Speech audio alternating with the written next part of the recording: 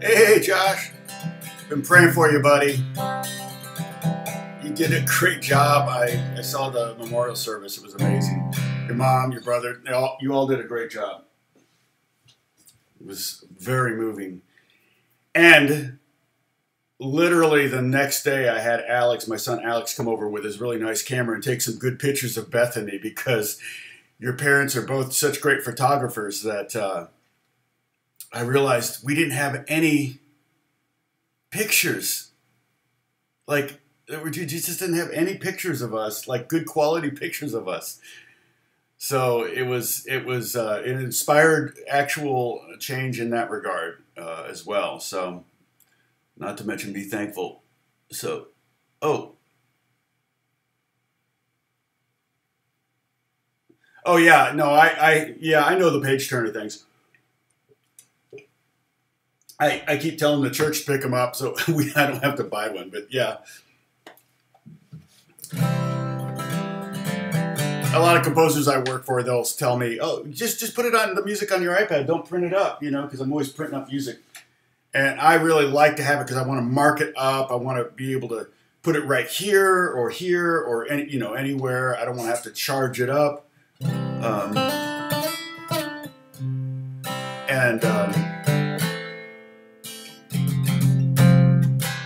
yeah, so, you know, I'm not opposed to the iPad. That's what we use every week at church. They come in handy. I was a little bummed at first because the drag about the iPad is you only have one page. And normally on a chart, you could have 2 pages. So if it was a 2-page song, you don't have to worry about changing pages, especially if you're having to go back for codas and junk like that. So I'm not a fan of, you know, that. And I know you can turn it sideways and go landscape, and then you have 2 pages, but then the print is like teeny tiny and I can't read it. So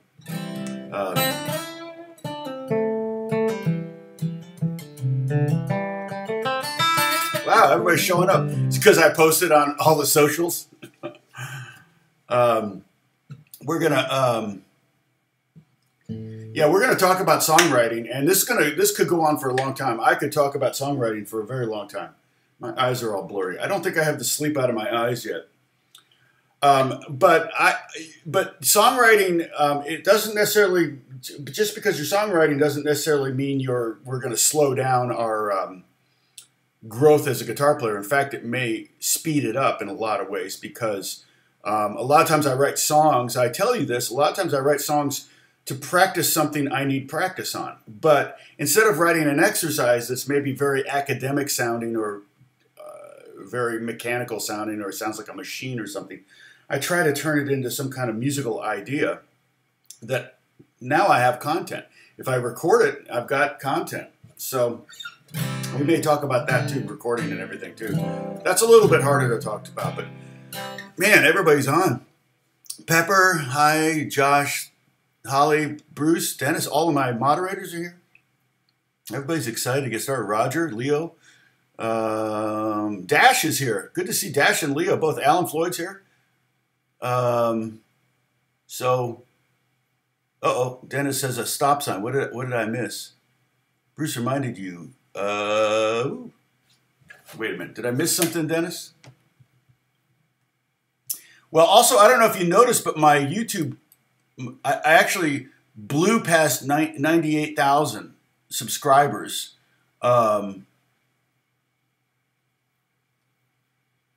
But apparently my how to play most anything in OpenD is trending. So it doubled my 48-hour view count. Normally, well, not normally. Back when I was doing when we first started doing this, I was getting 20,000, 30,000 views every 48 hours.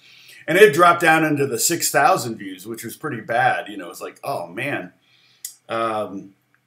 And so it's been in the 11,000, 12,000 views for the last few days, and that's because of that video started trending. Now it's starting to slow down, but Bruce, it's interesting because I was like, there's no way I'm going to hit 100,000 by the end of the year, but I've gotten 1,059 new subscribers in the last 28 days. So you do the math. I mean, it could literally happen on New Year's Eve. I could literally get and I've got 2 videos. I just filmed 2 videos, but I haven't uploaded them yet. One is Why So Many Banjos? So I'm going to do a video about why so many banjos. I already did the video. I just have to edit it. And then the other one, I'm doing a video on my favorite licks from the song Question Mark that I,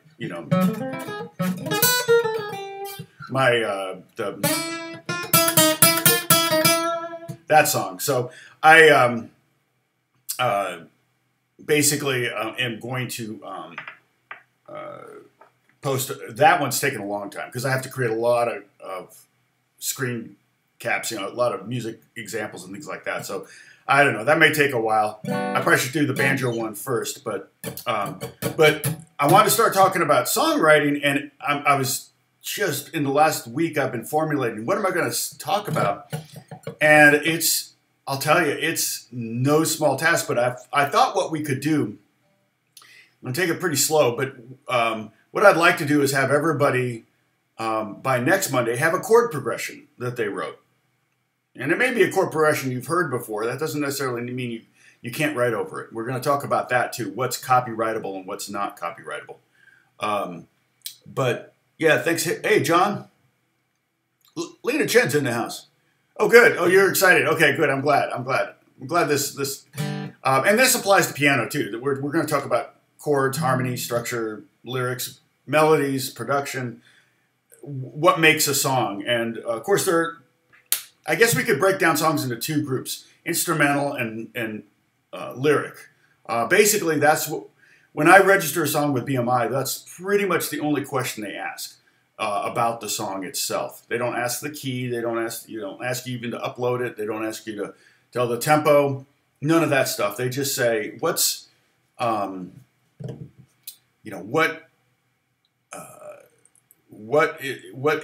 don't even ask the genre. If I'm uploading a song to CD Baby, they do. They ask for the genre and then the subgenre, and they ask for like some alternates. But with BMI and ASCAP, when you're registering the song, they really don't ask that. All they need to know is the name, who worked on it, that kind of thing, because they're just sending the monies to the people. But they do want to know. And the other thing they ask, I guess it's maybe 3 questions from a performance, from the PRO standpoint. Okay, one does it have lyrics? Is it instrumental? Is it music and lyrics, or is it classical? Because interestingly, classical music pays more per minute or per second than non-classical. I'm always tempted to hit the classical button for every one of my songs. Are they ever going to hear the song? I'm not uploading the song. What do they know? But it's like something like 4 times as much. So, those classical composers, the contemporary composers that very, very, very rarely get any real airtime because their music's maybe too weird. They actually get paid a little bit more than the rest of us. So I don't feel so bad about that. Hey, Gary, what's going on?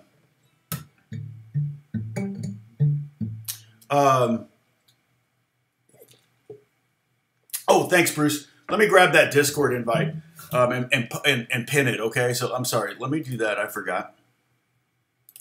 Edit.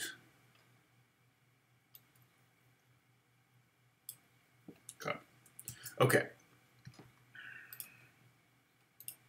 And so first thing I want to do, gosh, I could do 1,000 videos on songwriting. It's really difficult to pick one thing to talk about. But the reasons to write is, one of the reasons I write, I feel, is because the Bible teaches that we're made in the image of the Father, meaning God. And God created this earth and the universe and everything. If you're a Christian or a Jew or a Muslim, you basically believe this. And so I think it's just innate in us. It's one of the things that's just innate, that's a God thing, that's innate in us that we have to do. And I don't care if it's a mom my mom was very, very creative in the kitchen. We could get home from vacation, and she would open up an empty fridge, and she'd figure out something and make it a gourmet dinner out of it. I don't know how she did it, but she was creative.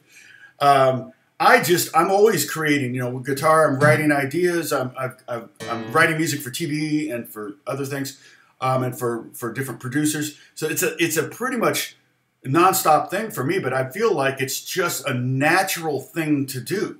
So in some ways, writing music is just another way for that part of you that's innate inside you to come out, and it feels good. There's something about it. It's like, wow, I did this. I created something. I mean, we all know it when you build a birdhouse, or when you build a building, or a tree house, or whatever. Yeah, I think we have to create. I just don't. I can't explain it any other way. So, I mean, a little kid will shape his mashed potatoes into, Santa Claus head or whatever. I don't know. It's just whatever. It's supernatural. I mean, my kids loved Lego. I loved Legos. Legos was my favorite toy growing up. And so as an adult and having boys, it was huge because I could spend lots of money on Legos and not feel guilty. So every Christmas, in fact, I got to buy something for this. I got to make sure they have Legos under the tree, because it's always that thing you shake and you know what it is. So it's like when I was a kid, you would get an album and you knew it was an album because it was flattened 12 by 12. So, But also, I feel like, aside from writing, because I think we're all called to be creative. I think being made in the image of the Father. Oh, I got a spider. Ooh, there's a spider right there, a little one. I'll keep an eye on it, though. I'm still gonna keep an eye on it. There's a little spider with it. That's the one. I'm always afraid it's gonna drop on my head while I'm talking. Where'd he go? Oh, I'm just kidding. See, I created a joke there. You see that? See what I did? Also, writing music for profit. I mean, clearly, most of my income comes from stuff I've created. I would say 60 to 70% of my income is royalty based, and it's been. I just realized the first thing I ever wrote that got in a movie I did in 2005. So it's about 15 years in the making. It took a long while, but every one of those little songs, and that one song I wrote in 2005 is still making me money. It was in a movie called,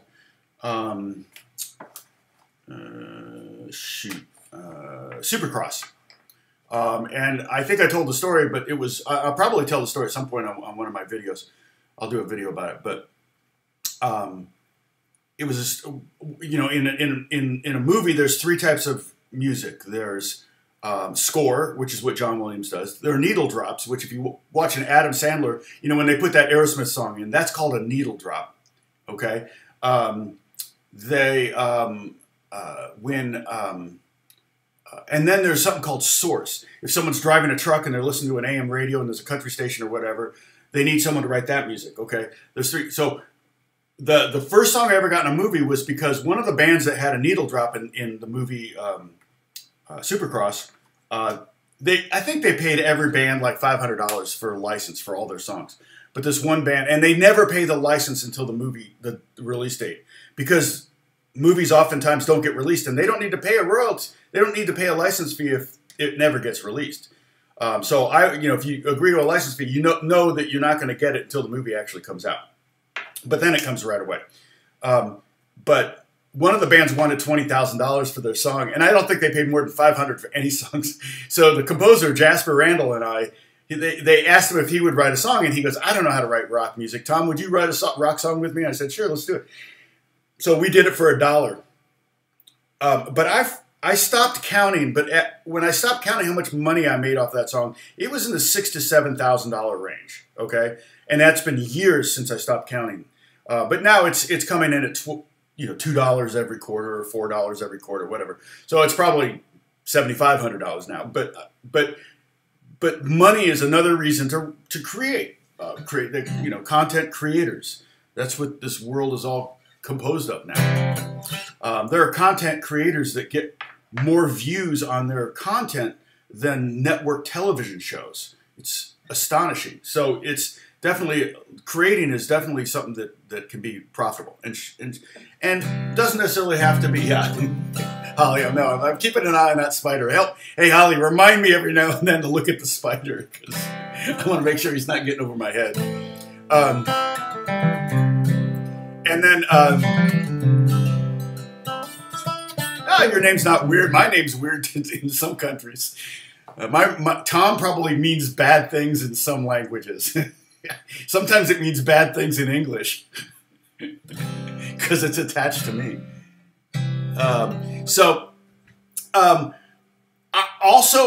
I think personally, for me, songwriting, particularly songwriting, like writing lyrics and music and melodies and everything, is great therapy. You know, and a lot of us, someone we know has had a major thing happen in their life. Anytime you've had a major thing happen in your life, sometimes getting it out, you know, not holding it in or writing about it can be very therapeutic, but it also can create an amazing song. I mean, I think half of Adele's songs are that. I know half of Taylor Swift's songs are, I'm in love with that boy, and the other half of her songs are, I hate that boy. So I know Taylor writes for therapy. I feel like the first song I ever wrote with Justin Bieber, Bieber and I wrote the song for his mom, but they gave me writers on that because I just wrote a little bit of the bridge. I wrote on the bridge, so they gave me 5%. But still, that ended up being a little bit of money. Is there a Lego song? I think there is a Lego song, but we could, Tim, remember that, because that may be a great exercise. Is we all write a song about Legos and see what we come up with, or at least a lyric. You know, try to come up with a Lego lyric. So, but the first song I wrote with Justin, where it was just the two of us basically writing, was "Yellow Raincoat," and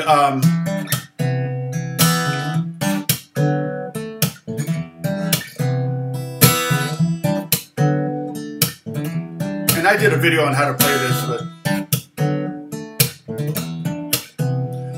he loved that hook, and he said, "Tom, can I write to that?" And of course, I joked with him and said, "Why? What would ever happen with it?" You know, and but he got in there.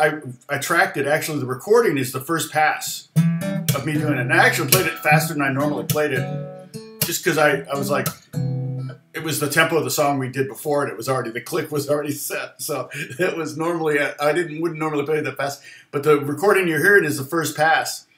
And then Justin spent about, I don't know, 4 or 5 hours in the booth, sitting on a stool, singing each phrase and writing on the lyrics on his phone. And just kind of, and he was going through some of the worst part of his struggles in his life, and how everybody was attacking him from all different places, and he was kind of writing about that, and that's what the Yellow Raincoat was, to kind of protect him. It was like so it was definitely a therapeutic song for him. He actually really liked singing it when he did it. I don't think he's done it in a while, but he did tweet a little bit ago, because he heard it, and he was like, he heard it again for some reason, and he was like, "Oh, I forgot the song is fire." So that was pretty cool. But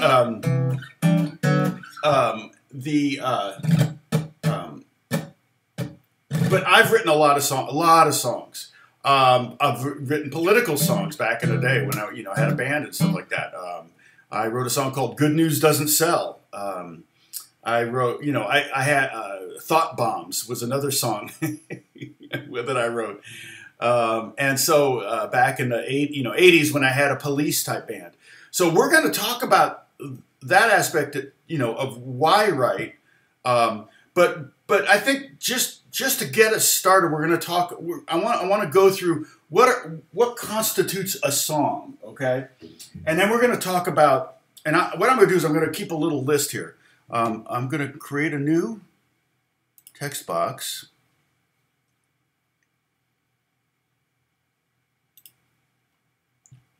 And at first it's going to be giant, so song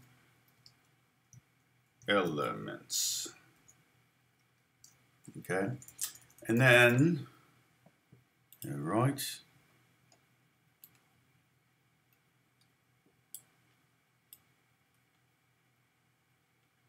Maybe I'll put it up here so we can see it. All right. So, so the first thing maybe that comes to mind is melody. Okay. Let's see if this works. I'm going to put a. Oh, it did. Okay. I'm going to put a copyright symbol after that. A melody is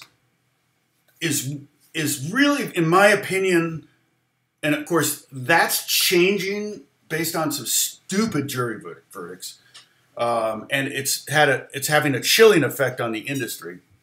But melody is one of the elements that's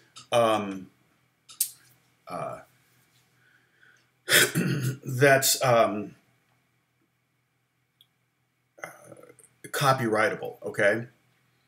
But, you know, and then there's something called public domain. So if you wanted to write a melody, a pop song with the melody, you wanted the bridge to be Frère Jacques, you could probably do that because that would be public domain.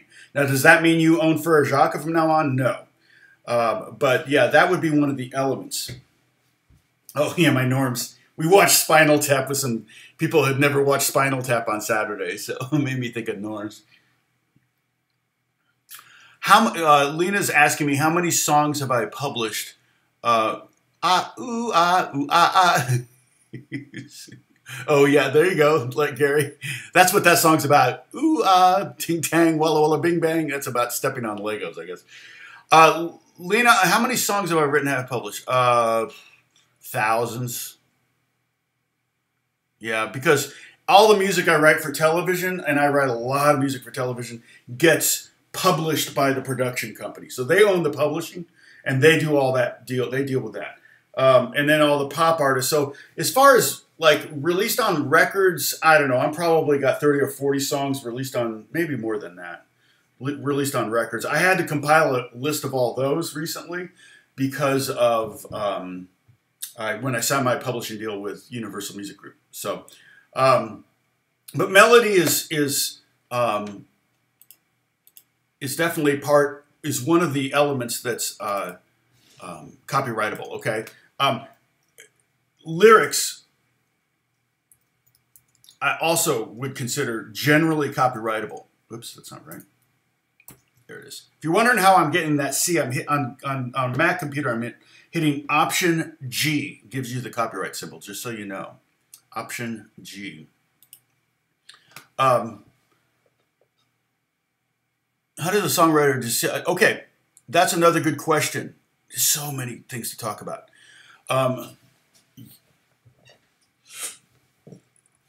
When you're writing a song, any key works. Any key works, okay? You're going, but my range, it's irrelevant. Okay, if you're starting from scratch, it's irrelevant what your range is. Completely irrelevant. If you're singing someone else's song, it's completely relevant. All right? So so this goes in line with melody. And again, this is just a quick synopsis. Obviously, I'm not talking about these elements in any great detail. But the next one would be harmony, and that's chords. Okay.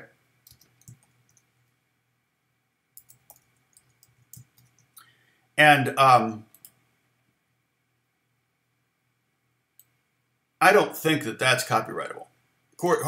Harmony is, there might be rare cases where a chord progression might be considered so much of the hook. Even something like a simple chord progression like 1, 2, 3, 4. And then 4, 3, 2, 1.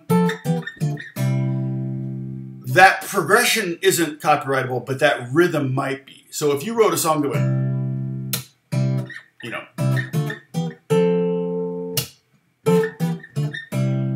you might get in trouble. But if you did, that's here, there, and everywhere. It's the same chord progression. You could probably write over that because there's no rhythmic element to it. It's basically everywhere, right? Another song that just came to mind was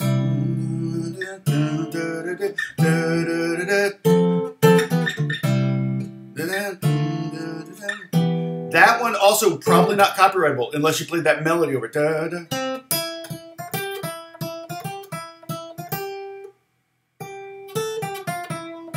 That's The Cure, Boys Don't Cry. But if you wrote a song, you know, it was like...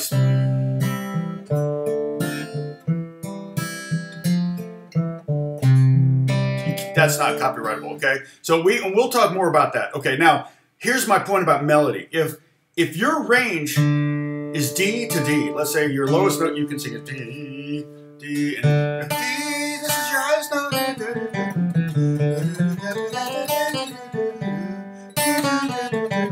Does that mean you have to write every song in the key of D? No.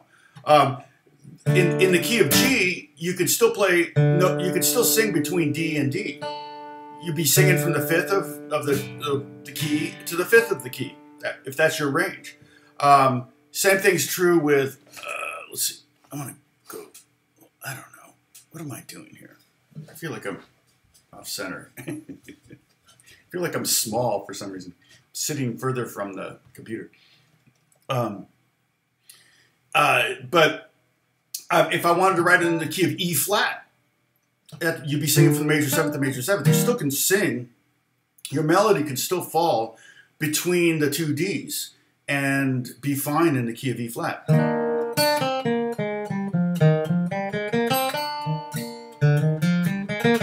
So you could have.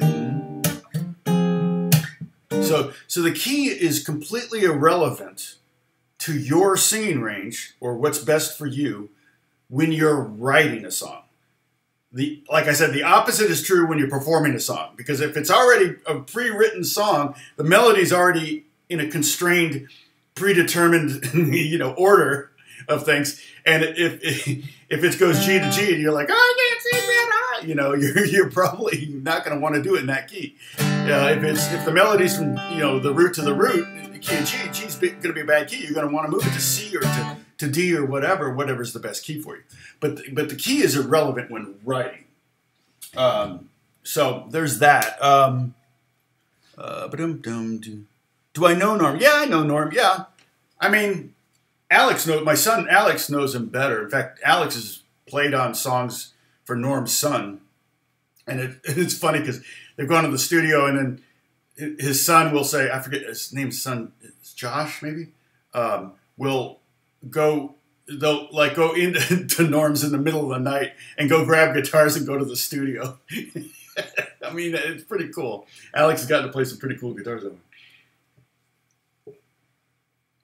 Okay, so these are the kind of the three basic kind of conceptual things. If you're going to play a guitar and sing a song, this is kind of what you need. Okay, but there are a lot more elements to a song, and there's some specific ones. And I'm going to make this list. It's going to get kind of long, but if you think of anything, orchestration. Okay.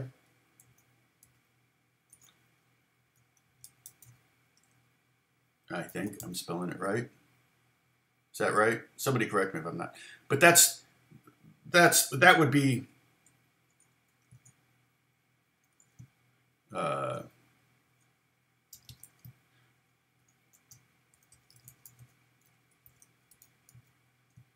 would be the instruments involved. Okay.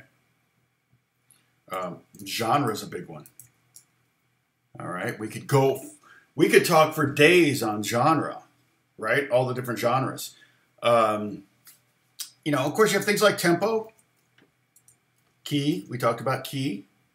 And then a very, very important part of a song, at least in pop music, is production. Also true if you're doing a rock song or a country song, there's going to be certain things that... so let's just start there. We got quite a list there. And there's more than I'll think of in a second, I'm sure, but I'll add to those if you've got one you can think of. And this is where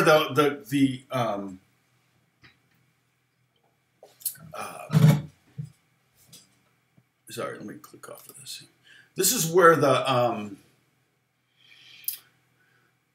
jury verdicts of the last couple of years have kind of, in my opinion, been off the off the reservation. Production is not, I don't think, copyrightable, but according to a couple juries, and I'm hoping those get overturned. I don't know if they're even trying to overturn them, but you know, pretty much everyone in the industry was like, yeah, the jury didn't know. The juries don't know anything about the music business. I remember when I was on a jury and it was a freight train versus a pedestrian, and I've told you this story.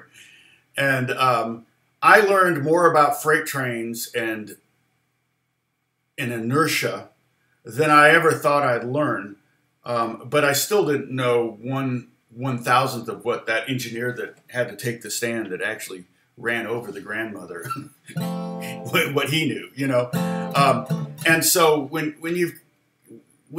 you have a jury of people determining, oh well, that it kind of sounds like it kind of sounds like this other song, so but that's the whole point. We're all inspired by the, you know, if we couldn't sound like somebody else, there wouldn't be anybody doing music.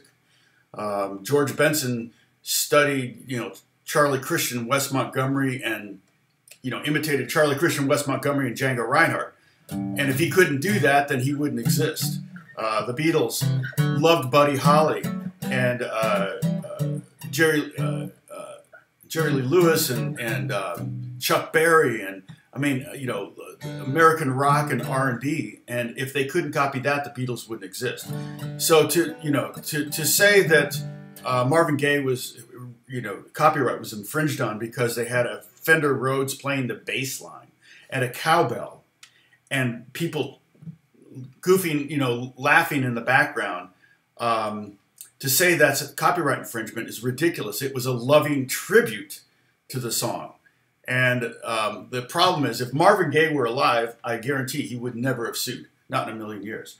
But his, you know, I'll say it here on YouTube, immortalized, but his family, his heirs, apparently don't know how to make their own money. And the millions that he brings in to them isn't enough, apparently. So, you know, and this is a perfect example. You know, what song is it?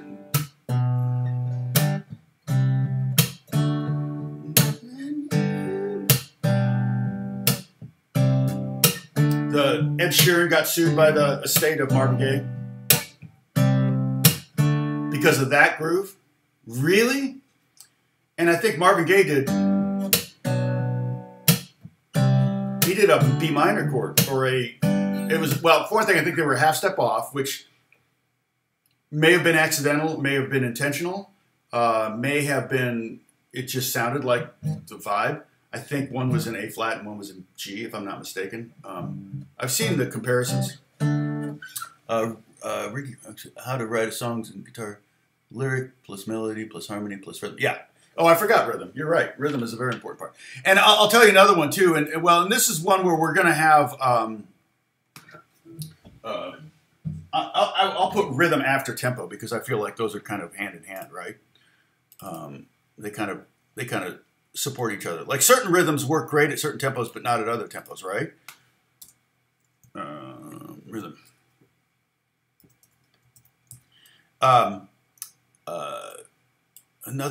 What's another one I just thought of? Shoot, when you said rhythm, it made me think of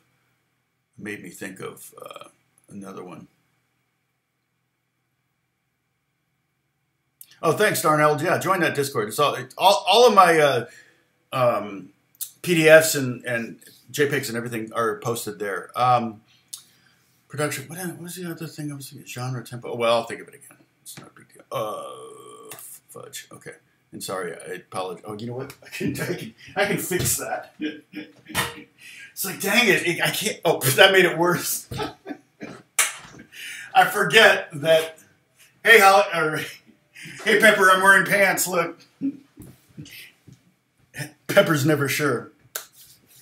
But yeah, so, you know, that groove. And the melody wasn't the same. The lyrics weren't the same. The drum groove was similar. But again, you can't copyright. Oh, groove, I guess, could be another thing. Groove is different than rhythm. Tempo, that's different. Groove kind of follows more under genre sometimes. But even that, you know, you can have different grooves. Obviously, you can have different grooves in the same genre. Let's see, what am I doing here? Where did I want to put? Okay, groove. And this is not the one I wanted to think of. So the list is going to get bigger. Let me put it that way. And these are all elements we're going to talk about. All right. The first element we're going to talk about today, I think, or the only element I'm really going to talk about, even just marginally, we can talk a lot further on this, is, oh yeah. Wait, why are we taking a sip, Sam? What's the occasion? I'm sure I touched my face. We used to have, well, didn't used to have. We have a drinking game that Gary is the scribe for, and there's a lot of rules. If I drop a pick, we take a drink. If I drop a thumb pick, we take 2 sips. If I touch my face, so everybody can take a drink now.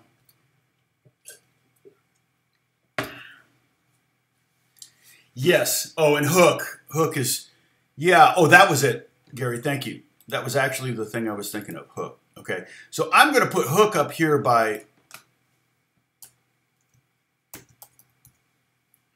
let me just kind of highlight some of these things. So we may play a game at some point. I may have to do a video where I know I'm not going to monetize, but where I play a song and I ask you, where's the hook? Okay, so I may do that. I may do one of our Monday lessons will be non-monetized, and I'll play a song and you guys tell me the hook. Now, and we're talking pop music. See, classical music has hooks, and there's rhythmic hooks. Dun dun dun dun dun dun dun dun is a melodic and a rhythmic hook, but that rhythmic hook. Get da da da da da da da da da da. That melodic movement and rhythm gets repeated throughout the piece, and you'll hear it in scores, like Luke's theme in Star Wars. You'll hear it anytime Luke's on screen. You'll hear it. You may not know you're hearing it.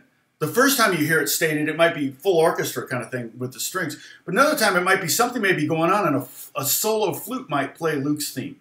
Okay. It's, composing for film is such an amazing thing. It's really just, well, John Williams is amazing. Personally, I mean, he's just nobody better than that.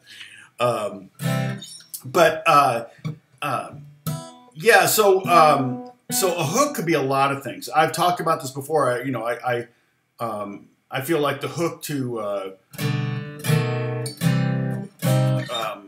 Creep by Radiohead is when the guitar goes kunk. So it's not even a pitch, it's just kunk, when it kicks in. That's the hook, because that's the thing that got me to go to the Tower Records and go, hey, I heard the song on the radio and I couldn't remember anything, but I said it goes kunk kunk.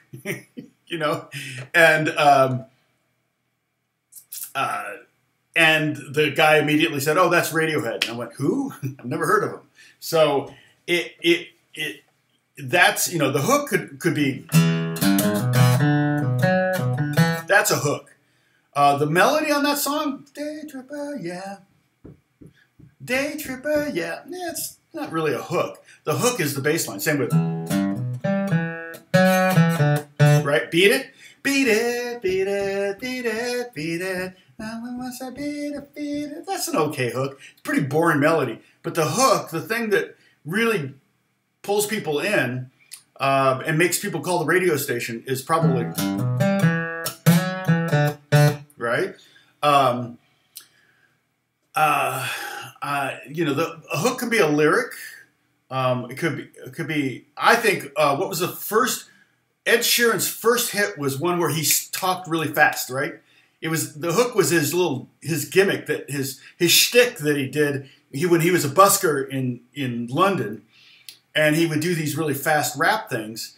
And he was like this white guy with red hair and pale skin, and played acoustic guitar, and he could rap. And it was like, what the heck? And that's kind of was his hook that got people to look at him as an artist, but also the first song that he had, one of his first hits was that. So I am playing a Martin D35. It's a 70s Martin. And somebody told me that it's a 35 because it has the 3 stands for 3-piece back. I never knew that. I didn't know that when I bought it. I just thought, oh, it's a 35. Gibsons, their numbers were the price, which is depressing. A 175 cost $175. A 335 is $335. The 125 was 120. But that's really the origin of their numbers. Gibson 175. That's a weird way to. It's like, I'll take the barbecue sauce 199, please. It was the barbecue sauce that Beth found it on at Walmart. The barbecue sauce that was on the shelf behind Mark Zuckerberg when he was doing something the other day. He was talking and it was like an empty shelf except for some barbecue sauce. It was like, what the heck? The real my knees hurt. Oh. Let's see. Hey, Reed. Oh, yeah, that was your question. Let's see.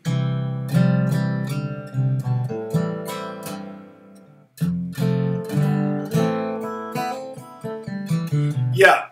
Horse with No Name is kind of.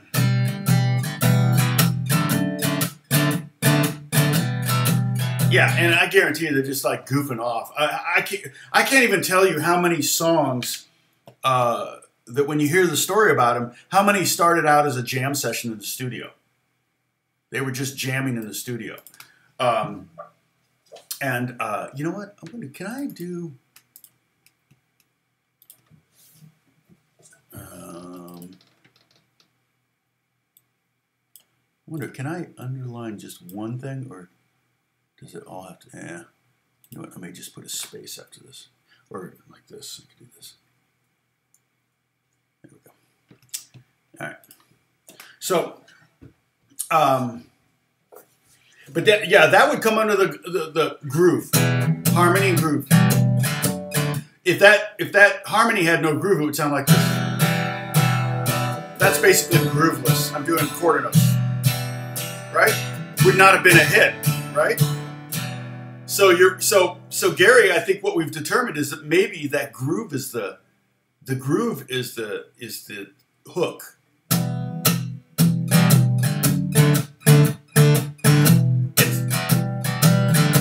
It's a great hook. I mean, it is. It's like amazing, and it's just instantly recognizable. It's sad that these songs are getting older and older and getting less and less airplay.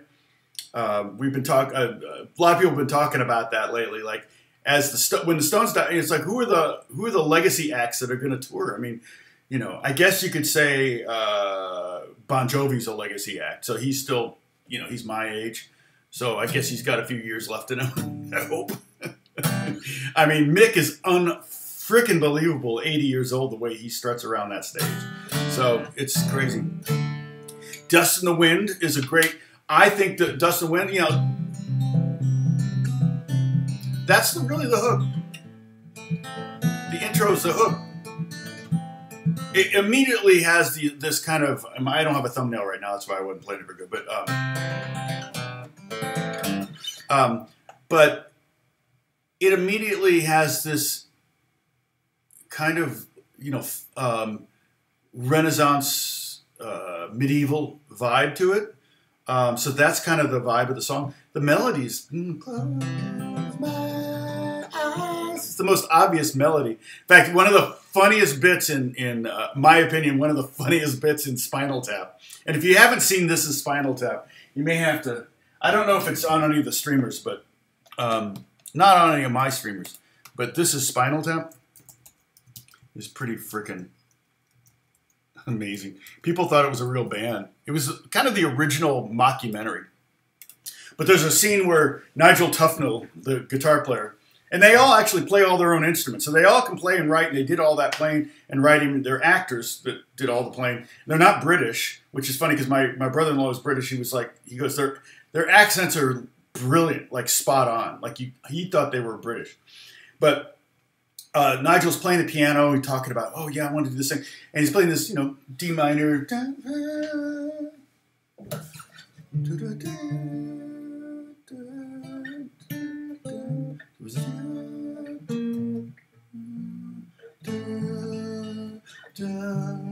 He's playing that, right?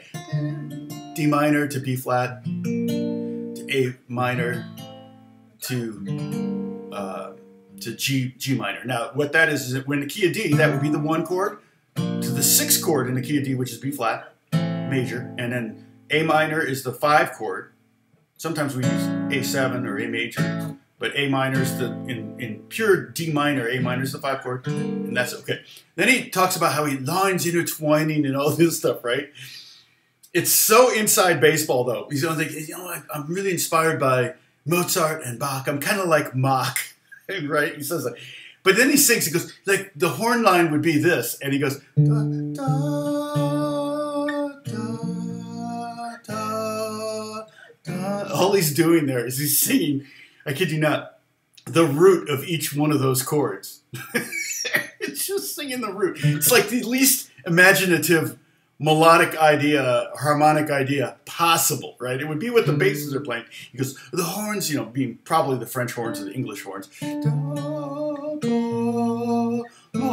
kind of does this, like he's creating some amazing harmony. And of course, Rob Reiner, who's pretending to be the director, he's the actor. Rob Reiner is the director, but he's playing the director in the movie too. He's just sitting there kind of like hanging on his every word in awe. It's freaking brilliant. Very, very, very, very good. Yeah, turn it up to 11. Exactly. Why not just make 11 louder and 10 be the loudest? Nigel just doesn't understand that. He's like, but these go to 11. Funny. I love when they get lost backstage in Cleveland, too, and they just do circles around them. And then the custodian says, well, you take a jog to the left, and Harry Shearer says, well, we don't have time for that. We don't have time for a jog. Oh, man, that movie's freaking awesome. So, yeah, so Dust in the Wind, I definitely think the hook is that guitar part, clearly, you know. And then there could be multiple hooks in a song, don't get me wrong. Shoot, I think you could have a hook from a song title. I have a friend who's a great songwriter, very good songwriter. Actually, one of my favorite songwriters. He wrote a song. I forget who the artist was, but they lived here. I was friends with them here, and then they with a bunch of our friends moved to Nashville in 1994, and he ended up. He already was a good songwriter, but he wasn't getting any kind of recognition for it until he moved to Nashville, and.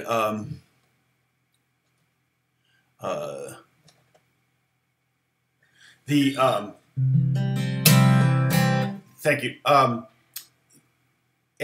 He wrote a song. The song title was "Does My Ring Burn Your Finger?" That's it. I already know it's going to be a good song. I mean, but besides the fact that Buddy Miller's name is attached to it, Buddy Miller is the songwriter friend of mine, and he's a record producer too. Look him up. He and his wife have records out. He has records out. Very gruff kind of guy. He's the guy I told you about that. Like, he will tour and Robert Plant will play harmonica in his band. That's how cool Buddy is. So, the air you breathe. Oh, the air that you breathe.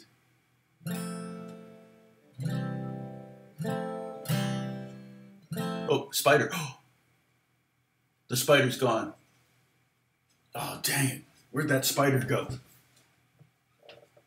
He's totally gone. Where did you go, little spider? Man. Ah. Did you ever remind me, Holly? You guys are all talking amongst yourselves. Right. My knees hurt. Yeah. So the solo to yeah, and a lot of times solos do that. I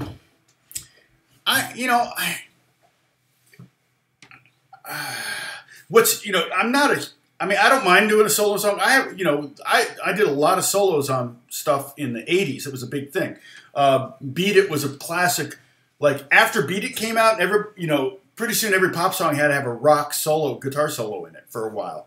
That lasted for a couple of years. And it kind of burned itself out. So you'll notice there's not a lot of rock guitar solos in pop songs. It doesn't really ever happen anymore. But new chair? No, same old chair.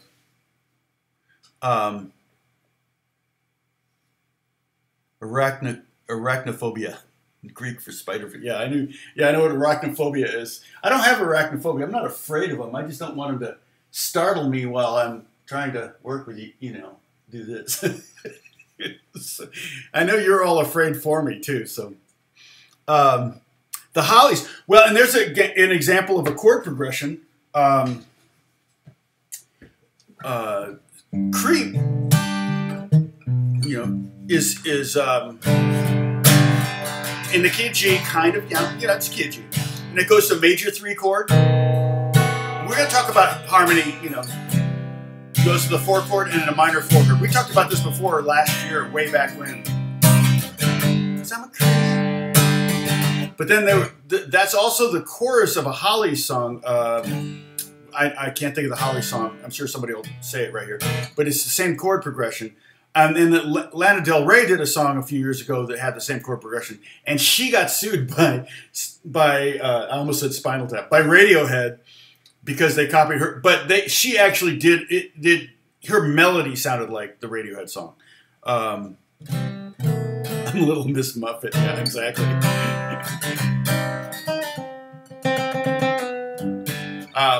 But yeah, Creep. It's funny because that's their most known song, and they never perform it because they hate that song. It's on their first record, but it was kind of what made them think, oh, timbre, you're right, Catherine.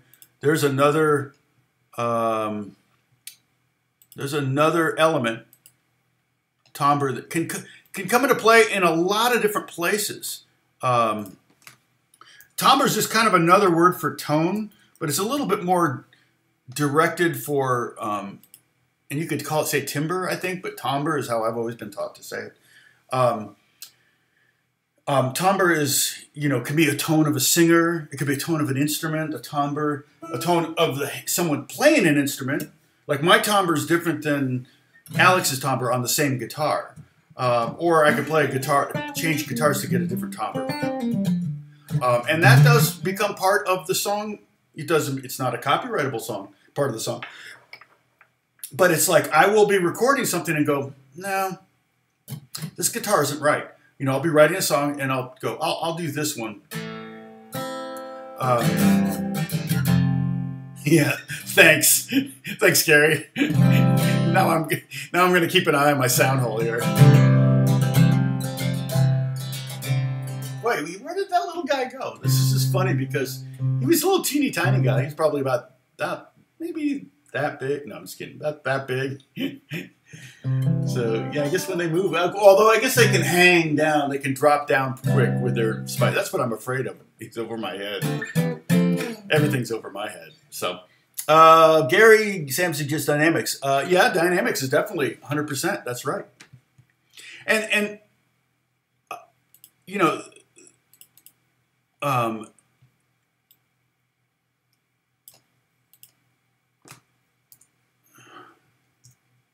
here's the thing, like, let me talk about production a little bit. And dynamics will be volume, swells, things like that. Okay? Dynamics are very, very, I mean, think about how often, worship songs, oh my gosh, they are too dynamic. They start out small, you know. Josh, you'll know what I'm talking about. You know, right? Where it's like,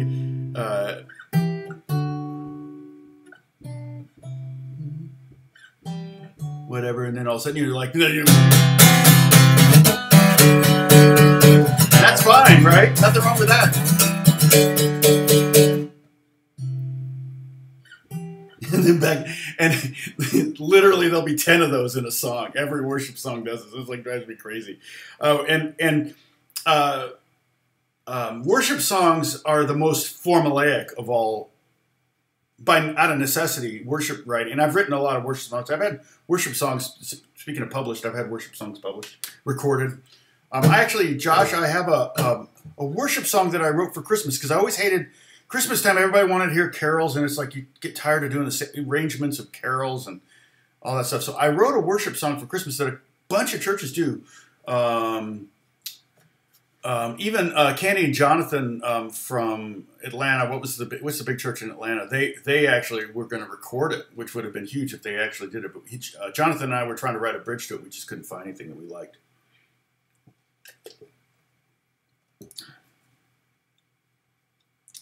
Oh, okay, Rhode Island. Oh, Bob, my sister teaches at RISD, so I know you know what RISD is. Um, so, what was I going to say? Okay, orchestration. Solo guitar? Is it orchestration? If I do something like if I end up recording.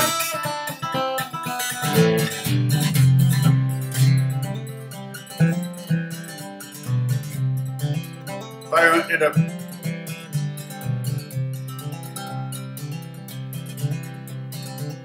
I was born without that perception. What's up? Oh, the worship song actually is, let's see if I remember. It's 2 chords, which I did that on purpose.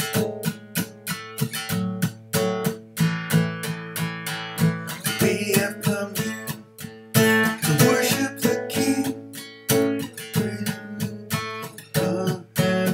I can't remember now. It goes.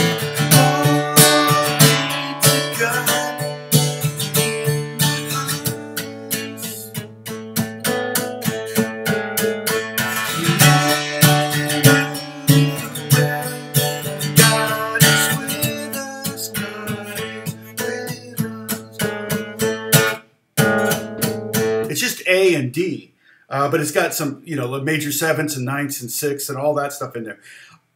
Josh, we'll touch base later, okay? And I'll see if I can find a recording of it. I don't know if let's see.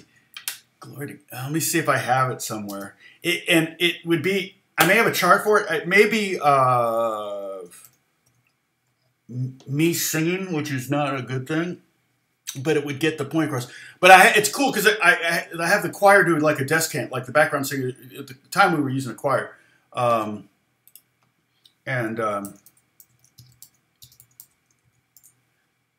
yeah, there it is. Okay, it's really bad though. Probably fast too. Oh, you know what? Will it play? It may not play because I'm... Oh, wait, am I muted? May not play because I'm using OBS right now. So, which is weird. I don't know. Oh, you know what? I think there's somebody that did it on YouTube. Let's see if I can find it.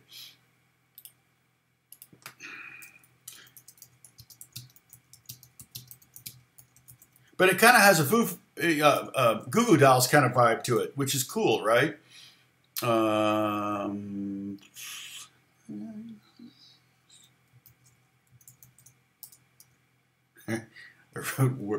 wrote worship with an S instead of a.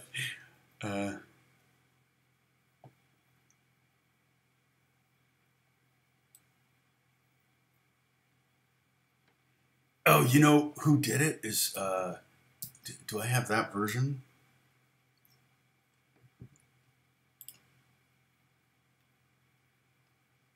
Come on, where's my window?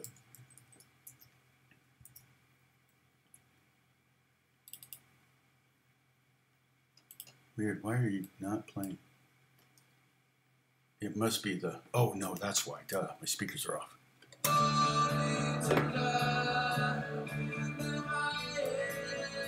Yeah, so a friend of mine, his church did it. So I can send it to you.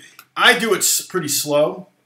And yeah, that would not be a bad example. So we're talking about harmony, okay? A Horseman No Name, 2 chords. Glory to God in the highest is 2 chords. And it's really just 2 sections. That's why Candy and Jonathan, they kind of wanted a bridge because they felt like it was a little short. But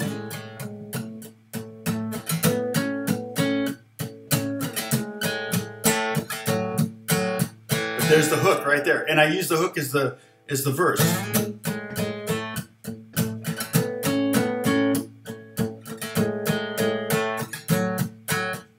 Yeah, USB mic is totally fine for recording one guitar.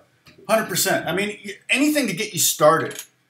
Is it superior quality to a signal path of Neve and a $5,000 microphone? Of course not. But does it capture what you need to capture? YouTube admin, I love your name. You could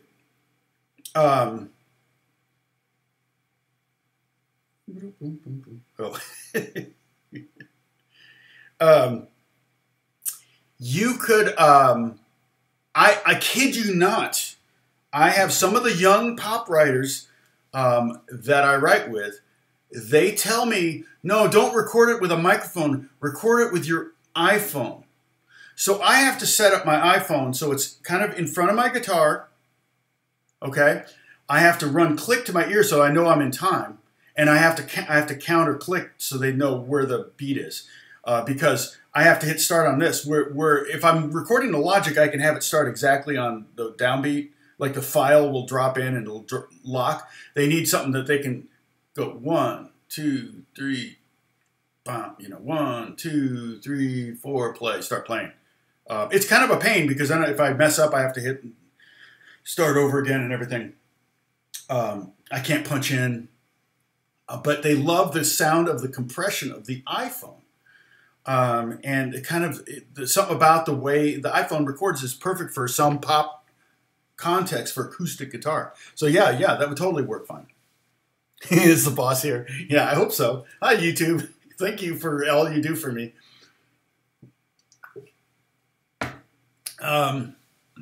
So yeah, Josh, I'll try to get it. Yeah, because we're getting to that planning stage. Shepherd used to do it. You may have been here when you may have been at Shepherd when we did it. If I was leading worship at Christmas time, I did it. And I can send you the chord chart. I mean, I may have a chart for it somewhere. Hey, Bob L, tuning in. Oh, no, I saw you.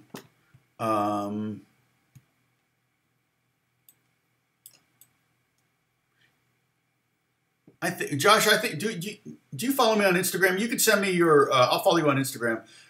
You can send me your email on Instagram, and then I'll try to figure out some ways to send it to you. Okay. Break like the wind. Spinal Tap. Okay. Let's see. I'll tell you another song title hook. Well, there's a lot of them in country music, right? I'd rather have a bottle in front of me than a frontal lobotomy. You're going to like that song, maybe, or you're going to hate that song. Disco Duck. It's like Rick Dees had a hit in the 70s with Disco Duck. And you probably didn't have to hear the song to know that you were going to hate it. I mean, who doesn't hate ducks and disco? It's a Disco Duck, it's just a double negative. So, oh, you predict. Oh, Lena's making a prediction. All right. Yeah. I wonder how long it takes for that plaque to show up. I know I got plaque on my teeth right now. Let's see. Let me refresh this page and see if I've got any new subscribers in the last 45 minutes. I've got 2 new subscribers in the last, what time is it? 1 hour. So 2 subscribers an hour, that's 50 a day. 50 a day would be 1,500 a month. So I don't think I'm going to get 1,500 a month. I was getting like 3,000 a month there for a while. It's crazy. At the beginning of last year, remember, I was at 60,000 or something, right? Yeah, voice memos. They used to have voice memos is what they use. They used to have something called music memos, which would add drums and bass to it. If you've ever messed with it, unfortunately they took it off the phone, so you don't have it anymore. But that's all they want is they want you to use voice memos. I kid you not, it was crazy. So what I would do is I would do both, which made it even more complex. I would go ahead and do both, and then I would send them the files of the quality ones in case the producer goes to the songwriting kid goes, no, we're not we're not going to use the iPhone audio. We're going to use this really high quality microphone that because you can always compress it and EQ it to make it sound like an iPhone, but not quite. It won't be exactly, and it is kind of a vibe. So. Yeah, 35 a day. Yeah, 35 a day. If I average 35 a day, that would be 52 days. Okay, all right. Lena's got the math down there. But here's another thing. Like, let me talk about like orchestration. I said one guitar could be a song. There are lots of songs, even hits on the radio. it was guitar and trumpet was.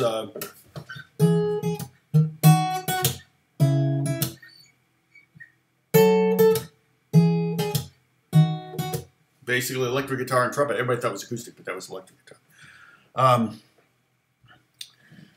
Yeah, Lena, what's interesting, Lena's asked, I wish someone would help me with my English lyrics. Do you know that if someone translates lyrics to another language, technically I think they get put down as a co-writer? I'm not mistaken. Because oftentimes when you're translating from, say, Spanish to English, you have to, there's certain things that don't translate. And so you have to be creative to translate them, or you have to restate something, or, you know, or there may be a saying. Like I always tell people when we're writing lyrics, never, always, no, sorry, that's from, what's that from? Oh, that's from Steve Martin. I climbed the mountain and went to saw the Buddha, the guy at the top of the mountain, and he said, he told me this one thing, and I'll never forget it for the rest of my life. He said, always, no, never. It's classic Steve Martin. Now I forgot what I was saying. Oh, yeah, I always tell, when you're writing lyrics, don't use a cliche, okay? Don't say, I'll paint your wagon red, or whatever the saying is. I'll paint your wagon, because it does, that's not being creative. You're just using someone else's saying. Secondly, it doesn't translate into other languages. When I was traveling, when I was touring Japan, and everybody in the band had to give their testimony, I did not use any colloquialisms, as they say. I didn't use any. I tried to avoid anything that. Is there something in my hair? Is it a spider? You'll let me know if there's a spider crawling around my head, okay? But they're still looking for it. Like, where the heck did that little bugger go? But yeah, I tried not to use anything that couldn't be translated into Japanese by a translator. And the translator came to me and said, man, you were the easiest person I've ever had to translate. You kept it really simple.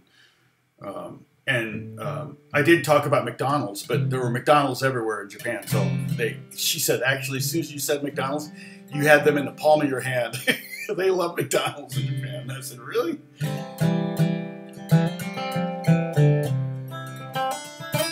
There you go. There's a lyric. So yeah. So well, shoot. In that, you know, we haven't talked about this one. Groove, tempo, rhythm, all in there. You know, again, these could be. We could group these, okay? But meter, right? So let me put that in there with groove, tempo. And meter is it going to be 4/4? You know, we most of everything we hear is 4/4, but not everything. You'd be surprised. There's a lot of 6/8 out there, and you can think of 6/8 sometimes as a 4/4 thing, but 6/8 would be like a.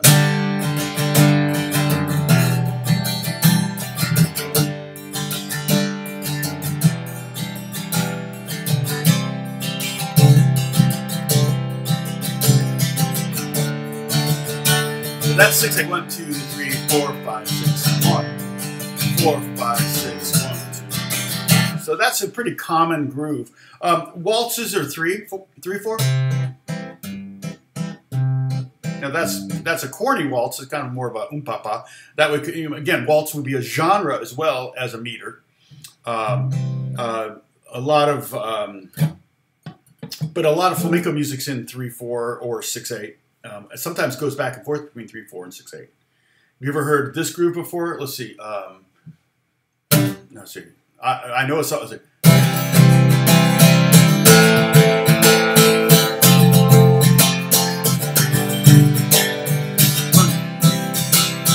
Bum, bum, bum, bum, bum. I want to live in America. That's called a canarios, and that's 6/8, a bar of 6/8, and a bar of 3/4. Try to write a song in that. That's a fun groove. A worship song in a canarios would be actually really, really fun. I think church would love that. Gypsy Kings use the canarios a lot. Very common, like I said, very common in flamenco music, Spanish music. I'm trying to remember. There was a classical piece that called Canarios. That's where I learned it from. But record of it, Edmund Fitzgerald's in 6/8. Yeah, so there's definitely precedent for pop songs, radio hits to be in 6/8, 3/4 a little bit. 6/8 is more common, and 4/4 is obviously by far the #1 meter. So that's another factor. But orchestration could be one guitar. It could be guitar, bass, drums. It could be two electric guitars, bass, drums. It could be, you look at like Yes, the band Yes, you've got keyboard, guitar, bass, drums, vocals, obviously. But an orchestration comes into play in kind of in the area of production, where, and again, in production, I could break that down into multiple. And a lot of times the producer will determine the key, the tempo, things like that, the groove. The producer might come in and say, no, we need to do this feel or something like that, because he knows what the artist wants or whatever. But orchestration could be an orchestra. It could be an 85-piece orchestra. Beethoven was famous for increasing the size of the orchestra. I think Stravinsky did the same thing, where the orchestra they inherited was 60-piece, and by the time they died, it was 85 pieces or whatever, So yeah, it can be crazy. Oh, that's on your exercise. Let's see. Tennessee Waltz, of course. Every waltz is 3/4. Yeah, that's pretty much it. It'd be funny to write a song called Tennessee Waltz and make it 4/4. I was just playing for Walter was here the other day, and I was playing for him the song "Pyramid" by Radiohead, and it's in 4/4, but it's like dotted quarter, and then a quarter note tied to a quarter note, then dotted quarter, and it repeats that. But then the chords change in weird spots. And so it has this feeling that it's like 1, 2, 3, 4, 1, 2, 3, 4. What is it? I'm just going to play one chord, I think.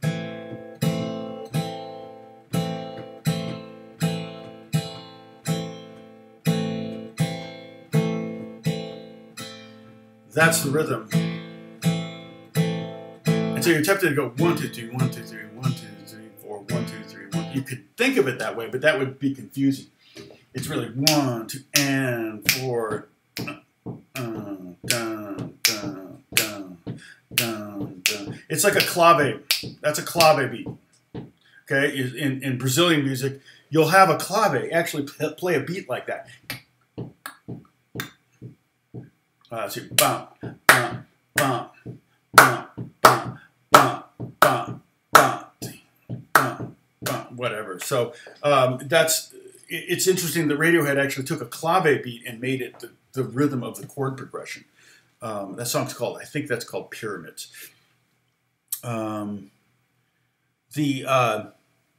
So I want to do something here. Let me create a new. I'm going to give you some chords to play around with. Okay, we're gonna.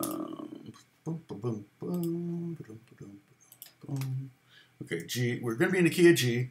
We're G, A minor, B minor, C, D, E minor, and then maybe D over F sharp or something. Okay. So we're at the key of G, and if you need to, you can write these down. I can write them down here. Well, you get the gist.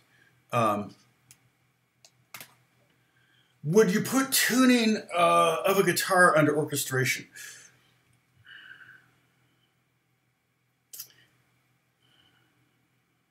Well, it's not covered by any of those others. Let me think. Possibly, yeah, I would consider that orchestration, because one of the things that orchestration does is if I'm playing guitar for a song, okay, who asked that? Oh, Steve. Yeah, Steve. Steve always asks good questions. But if I play guitar in a song, in its standard tuning, my range is predetermined. The lowest note I can hit is E, right? The highest note I could hit is this, but I'm not going to hit that. You know, probably be D, maybe this A, or something like that. But my range is predetermined unless I'm capoing. So if I add a bass player, I just lowered, if a bass is a standard 4-string bass and he's tuned to low note is E, now I have an octave below that. So now my range, and I guess you could put that in there as another, you know, but range is usually orchestration. So a flute has a range that's very high. So if you orchestrate a section of music that's only flutes, you will only be able to go so low. And if you have flutes and tuba, you might not have anything in between, you know. So yeah, so I would say that if I go to drop D, not only is it going to affect how I write on the instrument, it's going to affect the range, and it might predetermine the key that I'm going to play in. If I'm in drop D, I'm probably going to do a song in the key of D, because, you know, and I've told you this before. One of the things you do if you're playing in drop D, like acoustically, don't share that note for a while. Save it, okay? Like this. Oh, I'm doing 6/8, right? So this is maybe the verse, and then I go to the chorus.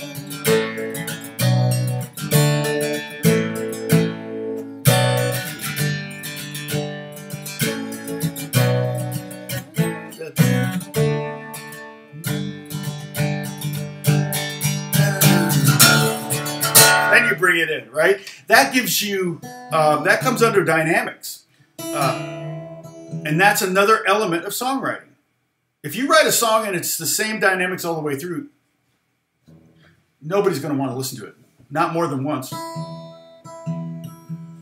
Like I said, worship songs tend to take it to the extreme, and they tend to do too many dynamics. But yeah, because you can't work.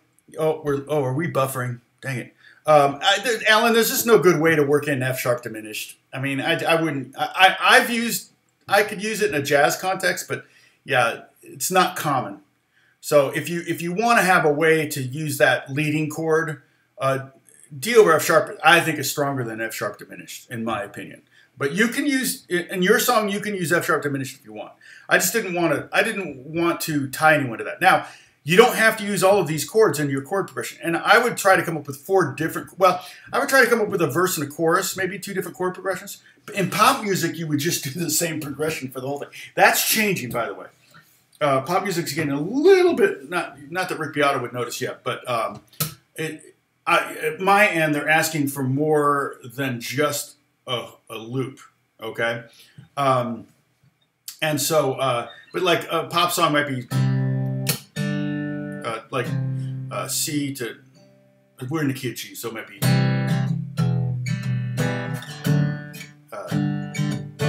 now what would be a good pop progression?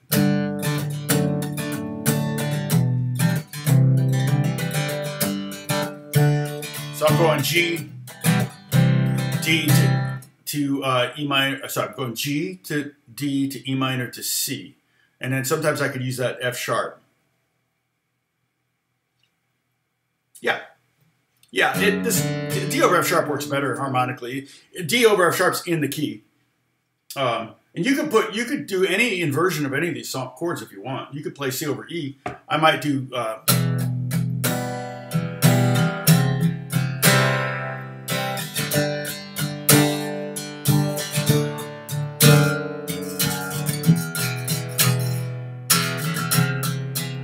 I got the E in the bass there over the C chord, so it's C over E to G to D over F sharp. That's another potential chord progression using these chords. So yeah, you can change. You could play A minor over G to D over F sharp if you want something like that. So yeah, you can put anything. These are just the basic harmony in the key of G. The 1, 2, 3, 4, 5, 6, and then the leading 5 chord. But diminished would sound like let's see. I don't even play diminished chords. I mean, I play diminished 7th, but that wouldn't work. I guess nope. That's a 7th. Let's see. Hilarious. Yeah, so it'd be like Yeah, I'm like I said, I would. Yeah. Oh, okay. So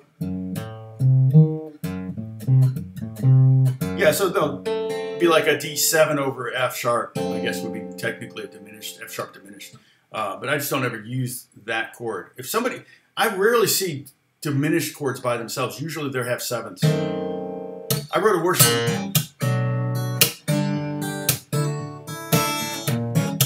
that started on a diminished chord, which is unusual. And that was a worship song I wrote back in the 90s. A very James Taylor kind of vibe. Or Eric Clapton. But John Mayer liked this song a lot, and that's what got him started playing guitar. No, I'm just kidding. Can you imagine? Maybe it predates John Mayer. Yeah, F sharp AC is an F sharp diminished. So I mean, it creates tension, and tension is good. Tension release is all kind of tension can be created by any of these. Okay, the groove can create tension. Meter, you can use meter. You can change meter in the middle of a song to create tension. Your harmony can definitely create tension. Also,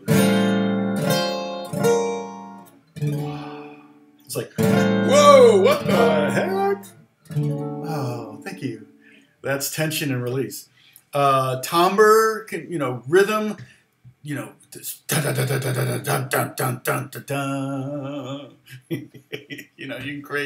use rhythm to do, I don't know, but changing keys could create tension, definitely. So, production, you can create tension in the production. So yeah, and you can write in any meter. You don't have to do 4/4. You can do 6/8. You can do it. But here's one of the things you can try to do. Okay, first off, your initial, like if you were to write a song like in the 50s, you would play G, E minor, C, D, 1, 6, 4, 5.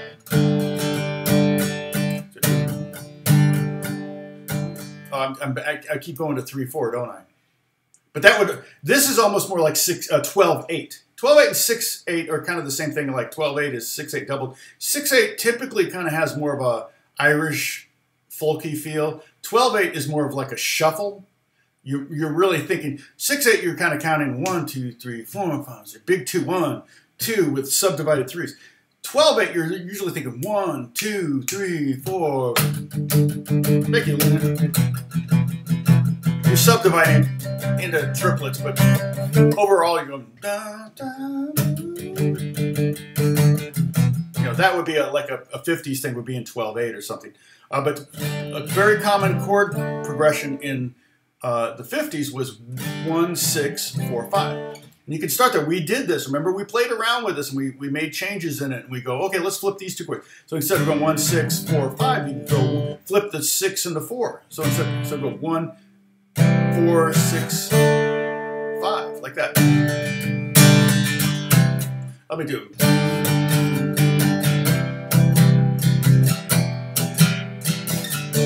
And that could be your B section. Your A section could be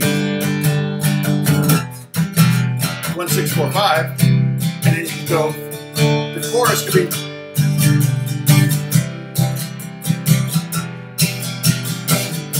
Oh, I gotta.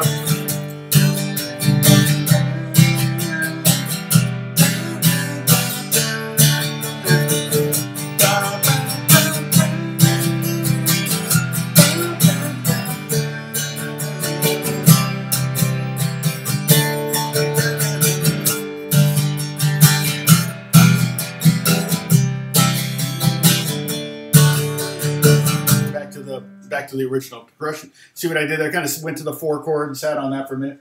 I forgot song form is another element to a song, which makes sense. All right, so is that this one? Yes. What's song form? Song form is the order of the verse, chorus, things like that. I'll put an example here. A, B, A. That's up. Not ABBA, but okay. Let me drag this over a little bit. There we go. Beatles did a lot of song form. I want to hold your hand. So really, what's interesting about when you analyze a Beatles song and compare it to today's pop, really what the Beatles did was verse, chorus, bridge, verse, chorus, and then chorus out. Oh,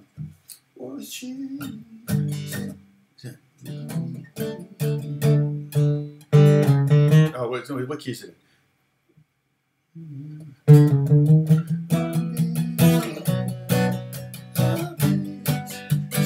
Yeah, that's.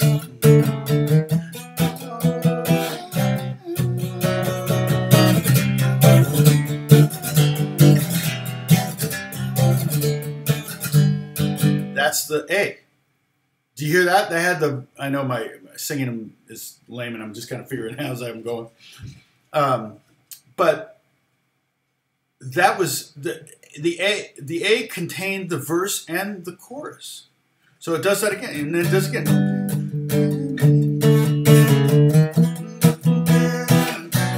B minor. Typical classic Beatles fashion. We go to that major 3 chord. In this case, would be B7. Okay, and we could add that to our list of chords here in the key of G if we wanted to. Because that leads really beautifully to the C chord, and it's a certain. It's not a plagal cadence. It's one of those cadence things, and there's a name for it. I don't need to know the name. Those analyzing things comes from people after you do something amazing. Let the music theory people come along and analyze your amazing music. Okay, just do whatever sounds good to you, and that's kind of what the Beatles did. They didn't know that that was a perfect plagal cadence or whatever the heck they call it in music theory. Some people really enjoy knowing the names of things. And then, see, it goes a minor 5 chord. See, we're in the...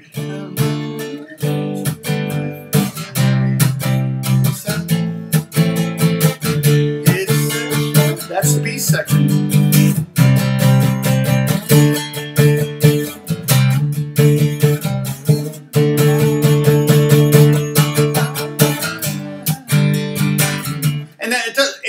A, doesn't have to stick to that because I think it goes A, B, A out.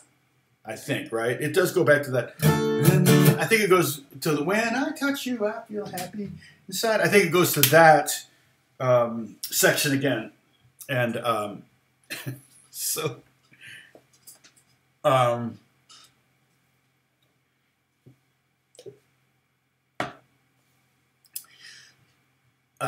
it goes to that. It goes to that B section again, I think. But anyway, yeah. So, but the basic song form is A, B, A. And you might notate that. I mean, I know a lot of times we do this when we go, oh, it's verse, chorus, bridge, verse, chorus, or bridge, chorus out, or something like that, or maybe verse, chorus. You know, VVC. Yeah, that's the song form. And so you kind of want to pay attention to that too, because you could, I've written songs. And I'll play some of my songs, but I've written songs where I kind of painted myself into a corner. I have this song called Madeline that I love. It's one of my favorite songs. See, I think it's maybe in G. That's it. It was about a woman that was so rich she couldn't trust any of the men in her lives because it was sad. It's a sad story. She could trust her cats, but not the men in her lives because she didn't know if they loved her for her or for her money. And so the song's called Madeline. We actually released it, but I don't think it's anywhere in any of the socials. I'm trying to remember how it goes. Sometimes she likes what she's. I thought I saw a spider. I'm like, where are you, little spider? The itsy bitsy spider. That's probably public domain, right? Oh, thank you. I don't think so. We'll see. I didn't sing it well enough, and the tempo was just, not. I don't think. I think I'll be fine if I'm just kind of half-acidly playing. So a friend of mine was jumping in a pool one time, and I said, "Look at it, it's half acid." and he just died because it sounded like half acid. That's what I said. I said half acid, but I didn't mean half acid. I meant half acid. But I was playing a half acid. I was only half on acid when I played that song, so it should pass muster. If I can't monetize it, then I may cut it out, and I'll be talking about it now, and nobody will know what song. But I was playing "I Want to Hold Your Hand" by the Beatles. And there could be several songs I have to cut out, but I've never gotten a copyright infringement there. It's only recorded stuff that they tend to. If I were to play the recording in here, it would cause a problem. And that, like I said, when I do "Where's the Hook," I think we'll talk about that there. That's an interesting one. It's like, oh,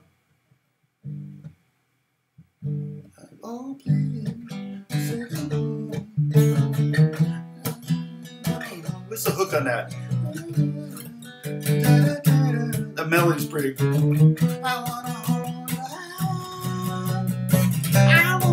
That's the hook. I think that's a solid melody in the chorus.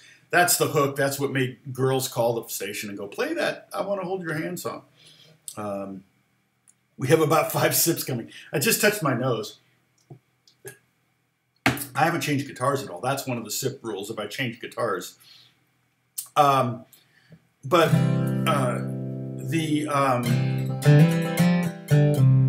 Madeline song. Let's see. Sometimes. Oh, we see Beth sing something. Sometimes she lies.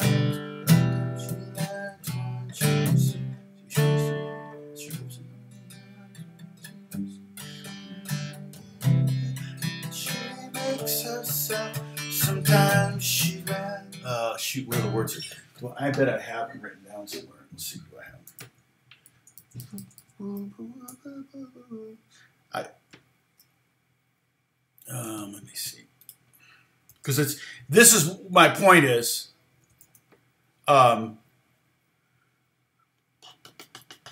here's the song. See, I could probably play it and not get in trouble because. Sometimes she likes what she sees in the mirror as she makes herself. Sometimes she wonders if she'd hate herself if she was someone else. Self-esteem. Yeah, it was recorded. There's a production thing there. It's like it was recorded in this gym. It sounds like it, and we did it live. Yeah, it was pretty low for Beth. That was pretty. Sometimes. Oh, was it beat? No. Oh, I see. I was capo. Sometimes she wonders. Sometimes she likes what she sees in the mirror. She makes herself. Sometimes she wonders if she hate herself if she was someone else. Self-esteem an evasive dream, one day by hour, by moment. Matter then as chronic again. If it's for sale, she'll own it. And that's the first verse, and then it goes to the second verse. And the problem is my rhyming scheme painted me in a corner. I set up the most complex rhyming scheme. So it's like the lyric is, sometimes she likes what she sees in the mirror as she makes herself.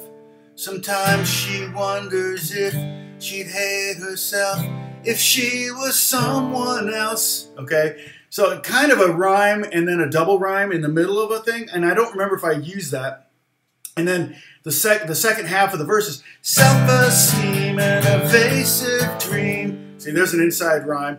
One day by hour by moment. And matter then has a chronic yet. If it's for sale, she'll own it. And then it goes, the second verse. I'll have to find the lyrics somewhere. Hold on. I think I have a book of lyrics. Let me see. Okay. Hold that thought. Let me know if you see the spider.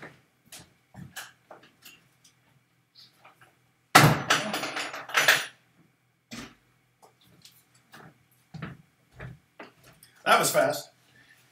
I think it's in here because we performed it recently, and I have to keep this because, oh, here it is. Yeah, it's a lyric. I mean, look how dense these lyrics are. Oh, can you see that? Ah, yeah. There's a lot of lyrics. And so I got about halfway through the song, and it took me forever to finish it because it was just hard to once I set up that rhyming scheme. Sometimes she likes what she sees in the mirror when she makes herself, or as she makes herself.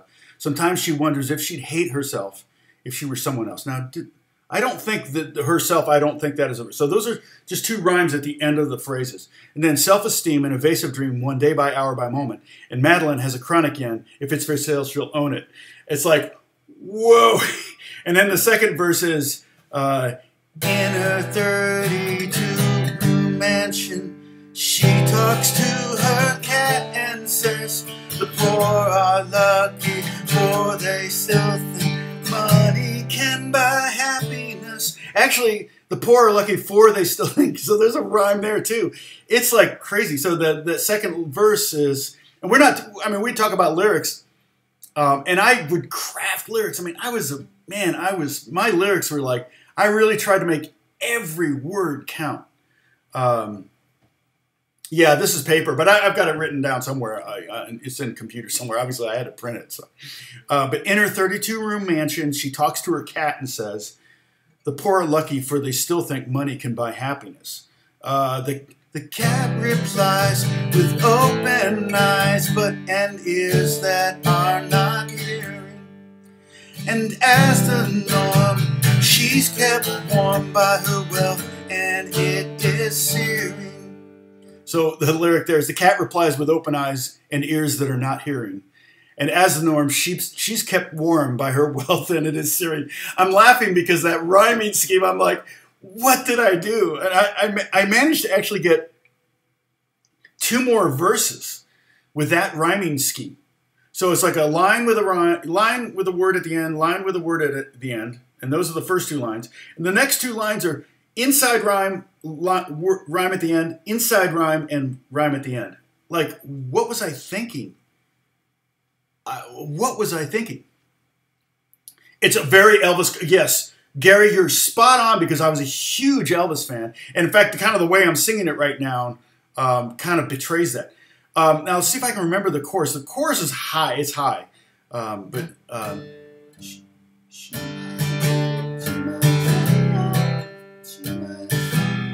What's the chorus? Let's see.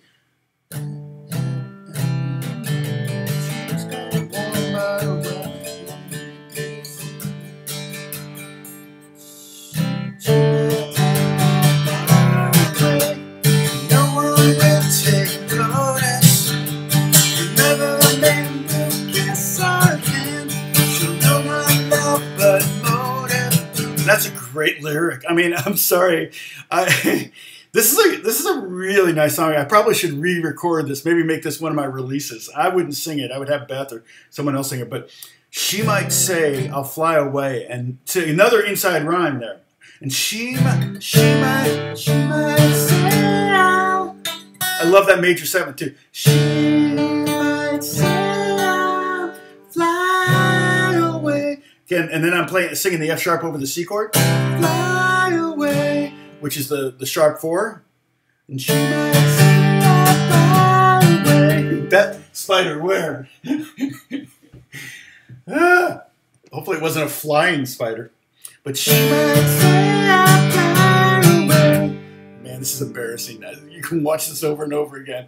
And no one will take notice. I mean, I really, not only do I pay attention to the lyrics, I really pay attention to the melody. The chords are... I'm going 5-1-4-1, which is kind of interesting to start the chorus on the 5 chord. But she might say, "I'll fly away," and no one will take notice.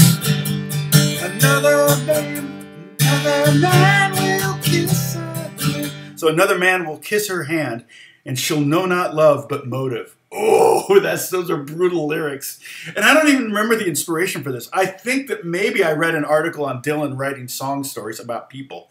And I go, oh, I'll write about a song. And I just came up with Madeline. In fact, oh, sometimes, does it even say Madeline? Oh, every Sunday, Madeline. Yeah. I don't, yeah, oh no, and Madeline has a chronic end. Yeah, so it says Madeline in the first verse. So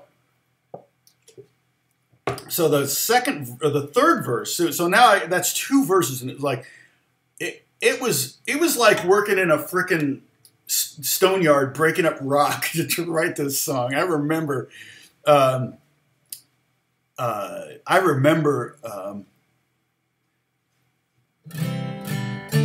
want to sing it too. I remember writing this and just going, what? And Beth is in the other room and she's listening to me work on this, and I'm just saying, oh man, I'm cussing myself out because I created this rhyming scheme that I had to stick to because I really love this song, especially the hook. I mean, one second, and she might say I'm gone away, and no one will take notice.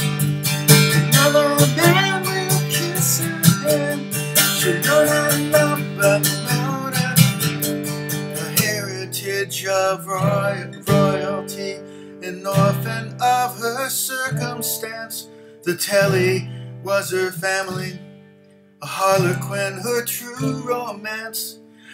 In her life she's been a wife, she's tasted fruits of passion. The vows she thought that he would, or that he forgot, were just victims of new fashion. So there's that. That's a great lyric too. You know, a heritage of royalty, an orphan of her circumstance. The telly was her family, television. A harlequin, her true romance. In her life, she's been a wife. She's tasted fruits of passion. The vows she thought that he forgot were just victims of new fashion. Again, lyrics writing is not something I've done in a long time because through all of this, I never had any success. And all these songs, all these records that Beth and I released, I think we did 3 records. We probably started a 4th, and we had enough material for 5 records, maybe 6. We were never in the black on any of them. They always cost more money than they made. And we would play out. We did, especially before Emma was born. Well, Jack and Alex were young. We were still doing gigs and playing shows and stuff. But eventually, it just it got too difficult to do with babysitters and scheduling things and stuff. So, but when I started to get successful writing, and I say successful, I mean, my wife says I'm successful. I haven't had a hit, okay? And I should have started this whole 2-hour stream with, I've never had a hit, but I've written with a lot of pop artists. I've written, you know, like I said, I've probably written 40 songs with Justin Bieber, which is pretty crazy. And I think I've had 5 released, maybe 6, and a bunch of them leaked. But in those scenarios, see, the thing is, because of my age, and because of where I'm from demographically on the timeline, it's difficult for me to write a melody and a lyric that's relevant to young people today, okay? But the basis, the chord structure, the harmony, the guitar parts or whatever, that kind of stuff I don't have a problem doing, and everybody seems to like what I do. And I'm not even doing throwback stuff. I'm trying to do stuff that sounds like tomorrow.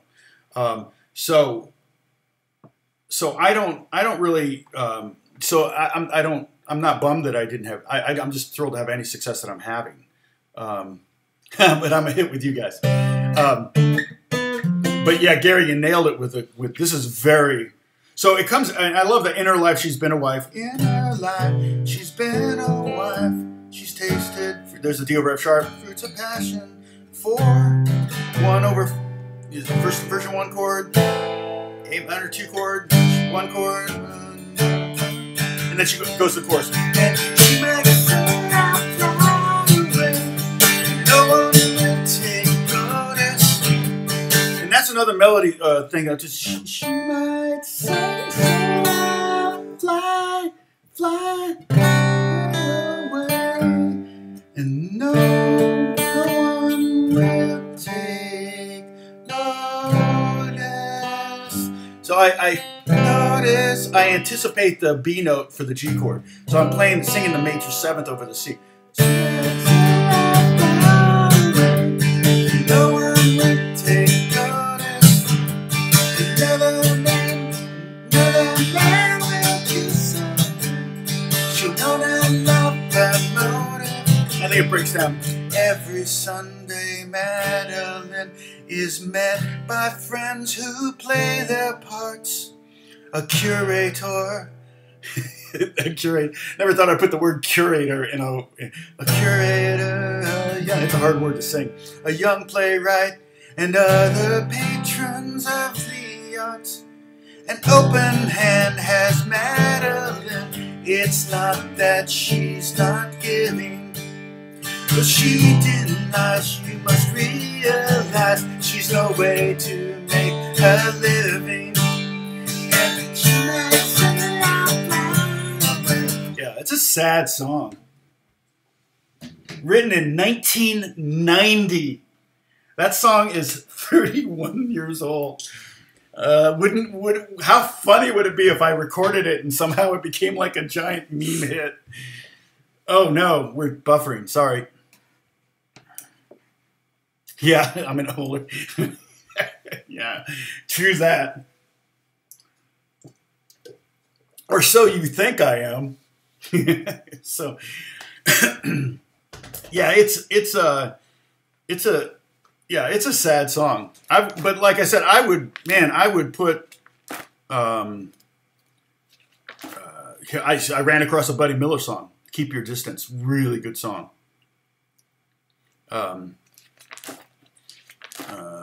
Yeah, I have a song called "Fuel." How much of the? This is a great. I love this song too.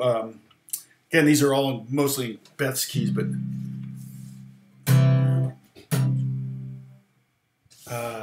And oftentimes I really would. Oh, thank you, Leon. I'll put it on. I'll tell you what. I'll put a folder in here in my project folder. If I just add the folder and I go Madeline, I'll put a Strahle record here. Because I put Friends in there, which is one. Madeline, and Not Far From Where I Stand, which I've done before for you guys. That's the one that's. Let's see. Without depth perception, but I could always see the souls of men were shackled by a quiet desperation, empty and falling vessels of torment. But thanks to a stranger, it took the time. Time lost a toll on me and mine. Taking time and not giving it back. Taking time and not giving it back. So that's I Was Born Without Depth Perception. Or no, that song's called Not Far From Where I Stand, but everybody calls it not. I Was Born With. Yeah, let's see how much. I have to listen to the record to find this one. Yeah, the lyric on this one is called. This one's called "Fuel." We complain of a world that's cruel and ignore all the hate that we hate to admit we fuel. How powerful is that a lyric, huh? Just Like a Mirror, really. That one also. That one is about sharing your faith, just like a mirror is. I Was Born Without Depth Perception. I guess that is the name I kept with it. Happy. I have a song called Happy. It's funny. 2,000 Miles, which was about. That one's really, well, it says 94, but I wrote that about being engaged and being 2,000 miles apart from your betrothed. Yeah, so, I will definitely be doing, my songs in here to kind of model, or to model how I thought, because I know, in those sonaras, I know how I thought. I know how I created them. So, yeah. Yes, yeah. Springsteen would definitely write a lot of lyrics. Dylan would write a lot of lyrics. He thought he would run out of words, I'm sure. But when you joke, until Dylan joked.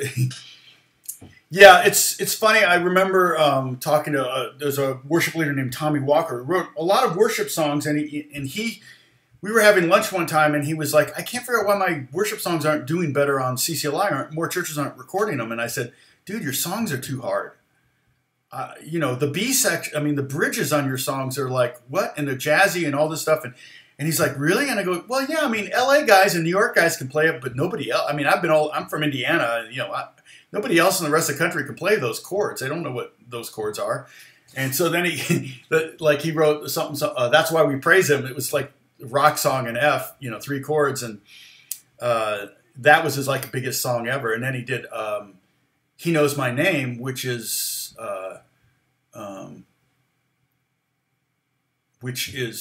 probably 5, 6 chords basically in D. It's funny because Tommy, you know, a worship songwriter, he was working on a song, and he had the chart up on his music stand, and he had a friend over who wasn't a Christian, didn't go to church, didn't know anything like that, and the song was called "Great I Am," and he thought, when he saw that, he thought, man, this guy's an egomaniac. He's writing a song called "Great I Am." I was like, yeah, that's pretty. Oh man, you know, inspiration is another thing. I mean, gosh, I mean, I could throw inspiration in there because it almost be the first thing on this list. I'm going to put it down here. Inspiration isn't necessarily something that's part of a song, but it can you know, create it can be the ultimate impetus for the song. I mean, again, remember I said songwriting can be therapy. And if you struggle with self-esteem issues, or if you struggle with depression, you know, this could be one of the best live streams we've ever done because it could definitely touch on, help you kind of vomit some of that stuff out, get it out. And you don't want to get too personal. You know, but I mean, well, you know, I killed a man in Memphis, maybe. You could do it. You could finally confess that, you know, get that out, you know, out of there. Oh, wait, I thought I saw the spider. Where is he? Yeah, dang it. We got a theme. We got a theme for this episode. Spider on my wall could be a lyric. I'm gonna try to give you some, you know, lyric challenges. I have a song called Yellow Lights that was just something that I challenged myself to write a song about. I came up with the title first, and then I wrote a song from there.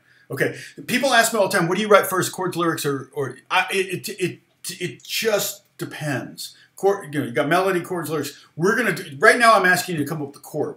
And with the chords, you might come up with the groove or the feel or the tempo or the rhythm, and you'll come up with the groove, the meter, all of those things, the genre. All that stuff might be all discovered in the process of coming up with a chord progression, okay? Let's say you do that we could do that, you know, the 1, 6, 4, 5 progression, okay? 6, 8, okay, kind of a Celtic feel.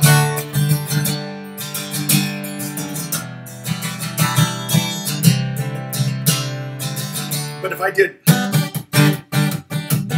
a ska, if I just played on the upbeats, or reggae.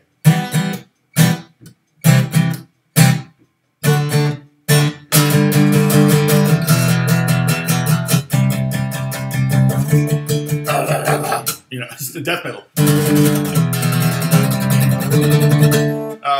You know, you can do what?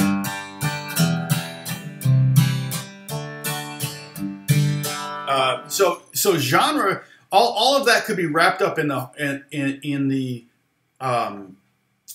harmony. So when you're creating the harmony, when you're coming up with your chord progression, just something will click. You know, just start playing the chords randomly.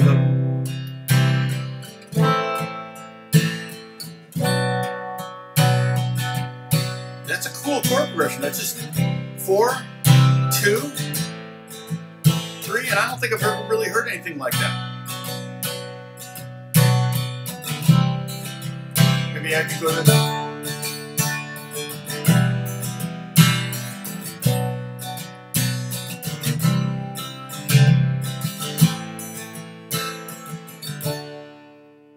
You change it up a little bit. There's your, and write it down. You know, have it. But the other thing is, you don't have to change chords every time on 1 3 or 1 and 1. You know, you could go. Let's say 1 2. So I keep getting. For some reason, I just got 3 4 in my head.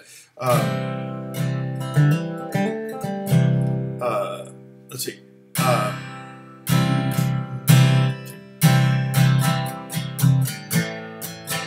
That would be just nothing wrong with this.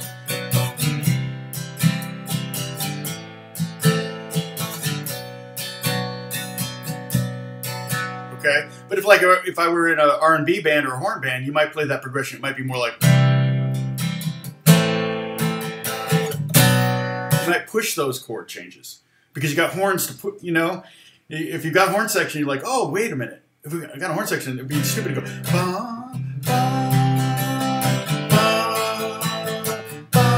You know, Nigel, little root melody, it's intertwining lines. So, but if you got horns, you're almost, if you're in a horn band, you're probably going to do a lot of pushes, and that means pushing things on the and of 4 and the and of 2, or sometimes on the 16th note.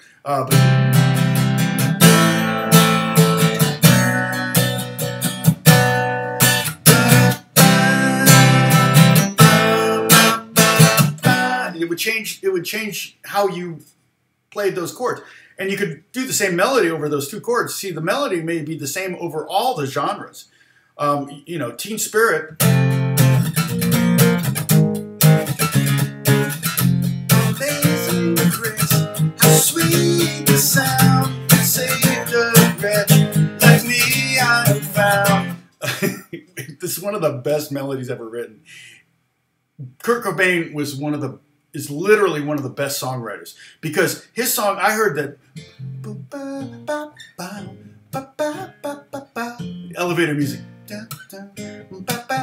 I heard it in an elevator, and I didn't know what song it was. I'm sitting there going, what the heck song is that? That's a great melody. And it was, oh my gosh, it's Nirvana. I remember I heard When Doves Cry. I was at Sizzler. I never go to Sizzler. And I went to Sizzler, and they were playing Muzak. And I think Ted Nugent bought the company that does Muzak. If I'm not mistaken. I think he bought that company. There's a vague memory of a story I read about something like that. Bye, Gary. Yeah, I hope this is a lot of fun. You can tell I'm passionate about it. And I think we're gonna find. Hopefully, we're gonna come out with some songs on this. You know, we'll have something. So, and if you want to do the homework, Holly, you could probably transcribe all of Madeline just from this video, because I think I sang the entirety of the song. And if you want to record it, go for it. I have to. It's all copyrighted and everything. It's all with BMI. But yeah, it would be nice to. That would be a good one to record. I don't know. It's the interesting thing about that song is the production wise. I'm hearing it as being pretty up tempo. You know, almost sounding like a fun song. But yeah, Kurt Cobain was very troubled, and a lot of what he wrote was therapy. A lot of what he wrote was he was writing about his ghosts and demons, right? And unfortunately, it didn't end well for him. I think heroin was the monkey on his back was his biggest problem, and so fame may have brought that upon him. But to be honest, I think he was doing heroin before he was famous. Clearly, you don't have to be rich to do heroin. Because let's see if I've got any new subscribers here. Oh, 5 more subscribers. Wow, since I last checked, no, that's pretty crazy. Maybe it'll happen. At 98,225, we got a countdown clock here going. Right, Bruce? Bruce is on it.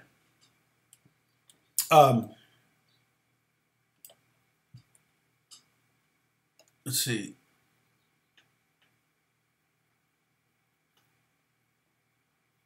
Oh, as a kid,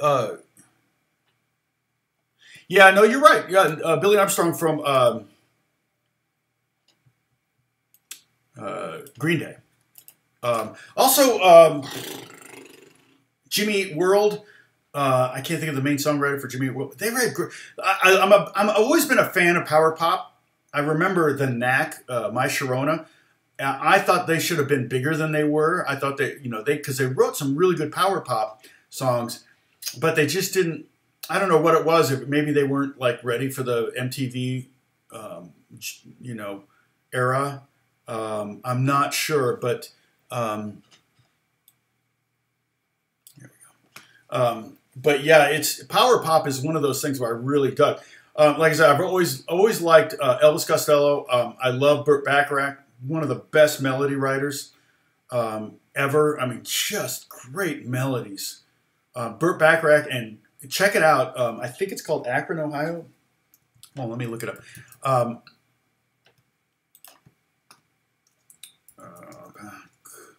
Whoops.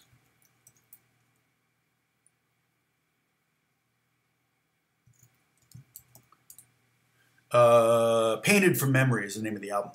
Elvis Costello did an album with Burt Bacharach, and it's two of my favorite songwriters.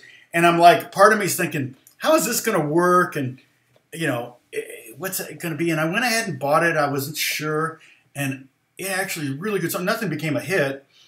I think they performed them. A friend of mine, she sings backgrounds for Elvis. I think. Yeah, I think she's still on the, well, I mean, if anybody's on the road. Yeah, thanks, Holly. Please, yeah, hit the like button if you want to. What are we at? Likewise, what do we got? 40, not bad. And Lena, thank you so much for the $10. That really means a lot. I watch Rick Beato, and it's just amazing. I'm like, dang, dude, you should just live stream all day. If I were getting that kind of, you guys would see me nonstop if I just saw $5, $5, $5, $5, $5, $20, $5, $15, $1, 6 cents, $5. If I saw that all day long, or the whole time I was streaming, why would I ever leave the stream? You know, it's just funny. Yeah, and so.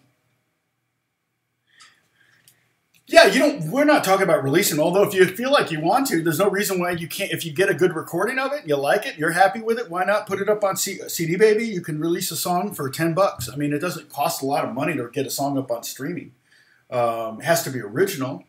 You can't, I wouldn't use, we're talking about being creative and writing and stuff, so I would not use any, you can use loops if they're from a loop library, but I wouldn't use samples. Just avoid that. Avoid the hip-hop thing of using samples so you don't have to deal with permissions or splits or any of that kind of stuff. That just adds a whole nother level. Whenever I write anything with any pop artist, I have to sign a contract saying I didn't use any samples as a producer, and I never do. I'm the one they're sampling, so it's original with me.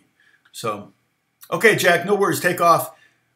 Oh, Chris Christopherson wrote great lyrics too. Yeah.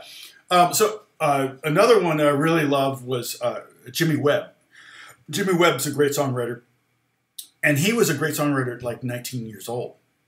He wrote like all of Glenn Campbell's hits, Galveston, Wichita Lineman's a beautiful song, but he wrote everything. But like the Wichita, and I've seen Jimmy Webb live, and but Wichita Lineman, great melodies, great sentiment, kind of sad. Well, who knows? Who knows who wants to hear your songs? Everybody. You'd be surprised what there's a market for out there. You don't have to go to any certain websites to realize there's all sorts of tastes out there. Need I say more? Yeah. So. Let's see. I'll probably think of some more song elements, but we'll add to this. Try to come up with couple progressions between now and next Monday. Write them down or just notate them. You can add sevenths to these. You don't need to make a major chord. You can do whatever you want to them. Again, that's another classic thing. If you add, that would come under a range. Oh, you know what's You know what? There's another term here that we're missing, and that's arrangement.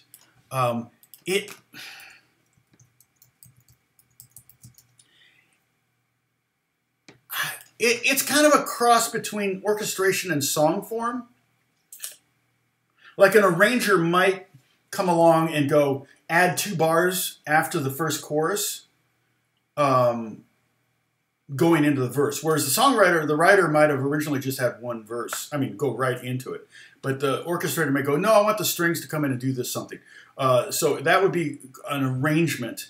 So arrangement could be the song form, but arrangement could also be like, and again, orchestration, arrangement, song form, they all kind of go together. I should probably put them together.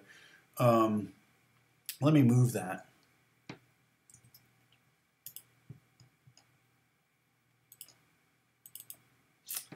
Let me move. So I'm going to take song form and move it up there with the other. Okay.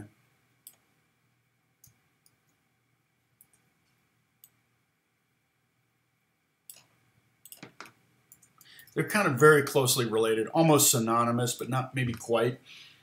Not quite. And you know, an arranger technically will sometimes get, if it's a public domain piece, like I did an arrangement of Amazing Grace for The Mentalist, and it was, Amazing Grace is a public domain piece, but let's see.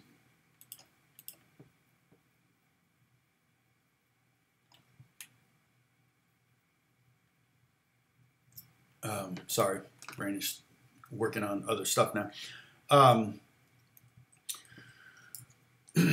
But sorry, I forgot what I was saying. I write on piano. I used to write a lot on piano. I don't think I have my piano up right now.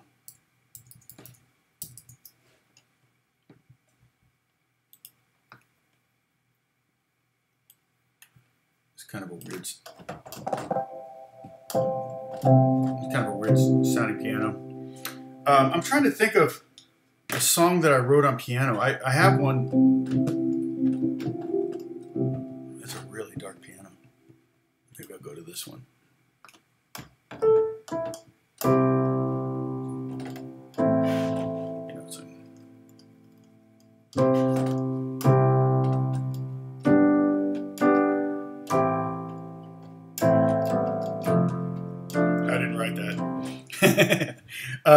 But yeah, we had a piano in my house growing up as a kid. It's technically my piano, and I had to sell it when my mom, we sold her house because I didn't have room. I didn't have the house yet. If I'd had the house, I might have moved it out to California, but it needed a ton of work. Poor piano. It was an old Steinway from, I think it was a 1903 or 1902 Steinway. Parlor Grands. It was 6.5 feet, black, beautiful piano. But it was, when I went home and played it, it was so out of tune. The strings needed to be replaced. It needed new pins. It needed, the soundboard was cracked in 4 places. I actually priced getting it worked on, and if I wanted to have Steinway do the repair, they would literally, in fact, the finish, the body had chips out of it. They would refinish it, put new strings, felts, pads, and actually replace the hammers and everything. The keys would be replaced. It had ebony and ivory keys, and they would replace them with fake ivory keys because they can't traffic in ivory keys. And I'm like, well, what happens to ivory keys? Because I would have loved to have kept them because I actually have a piece of ivory that I use as a guitar pick. It actually sounds pretty good as from an old piano that I, you know, at a junkyard that I broke a piece off and said, hey, cool, guitar pick. But yeah, I sold it for next to nothing, but it was going to cost $40,000 to have Steinway refurb it, okay? They still make this piano. I think it's a Model C, and they go for $85,000 to $95,000. So technically, and it would be like a brand new piano when they were done with it. But there'd be so little left of it. It wouldn't be like it was my grandmother's piano, and then my mom got it, and then she gave it to me. Yeah, that was Let It Be. That was, Let It Be is C, G, so 1, 5, 6, 4. very common chord progression. Um,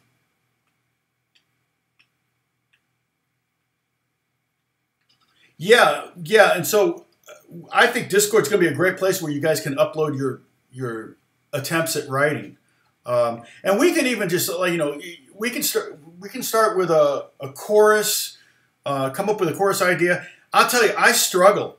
It's a struggle, especially now when I'm collaborating. In fact, I've just worked. I've got to do something with Kelly. We're trying to write a Christmas song, which is, man, talk about difficult. That's almost impossible to write a Christmas song. Because what is intrinsically Christmas about a melody or a chord production? It's all the pressure is on the lyrics and on the production, and it just means playing, having sleigh bells. It's like, yeah, I'm not going to put sleigh bells on the song just because it's a Christmas song. So I sent her an idea that I had, and at first she struggled with it, and then she came up with something, and it turned out really good. But she wants to speed it up, so I've got to re-record it at a new tempo, and she's gonna put it up on her Patreon and all that stuff. So we'll figure something out. But we were gonna do a cover, and then she said, well, why don't we just do something original that we can monetize? And I'm like, yeah, let's do that. I'm totally fine with that. And she's an actress, and she does like Lifetime movies. She's actually done a couple Christmas Lifetime movies, and she's like the star, like she'll be the main female character. And so it doesn't hurt to have a couple like songs like that we can get in the movie, because she and I have gotten, we got a song in, what was it? I'll show you.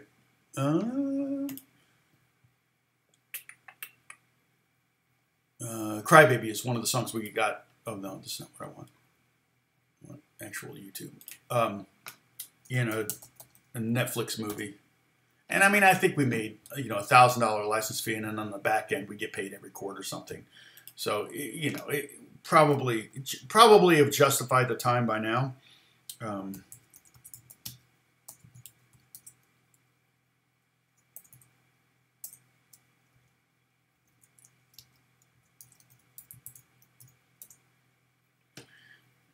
Yeah, here it is. Well, it's not bad. 13,000 views on YouTube.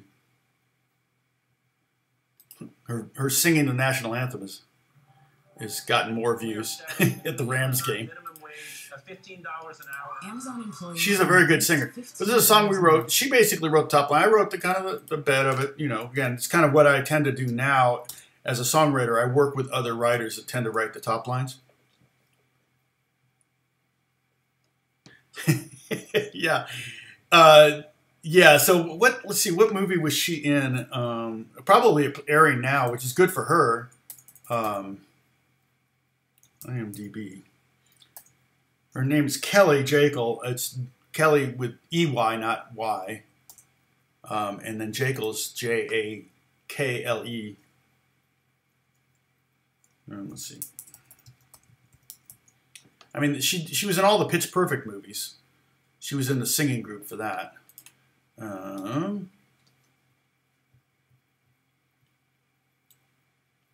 What was the name of that movie? Let's see. Okay. A Very Charming Christmas Town. That was last year. Mistletoe and Menorahs. Christmas Harmony. It's just classic. Yeah. So it's funny. She just was a nun in something. Short. So it's acting thing is kind of slow right now because of COVID slowed things down, the production on those. But I think she's in production on something else. So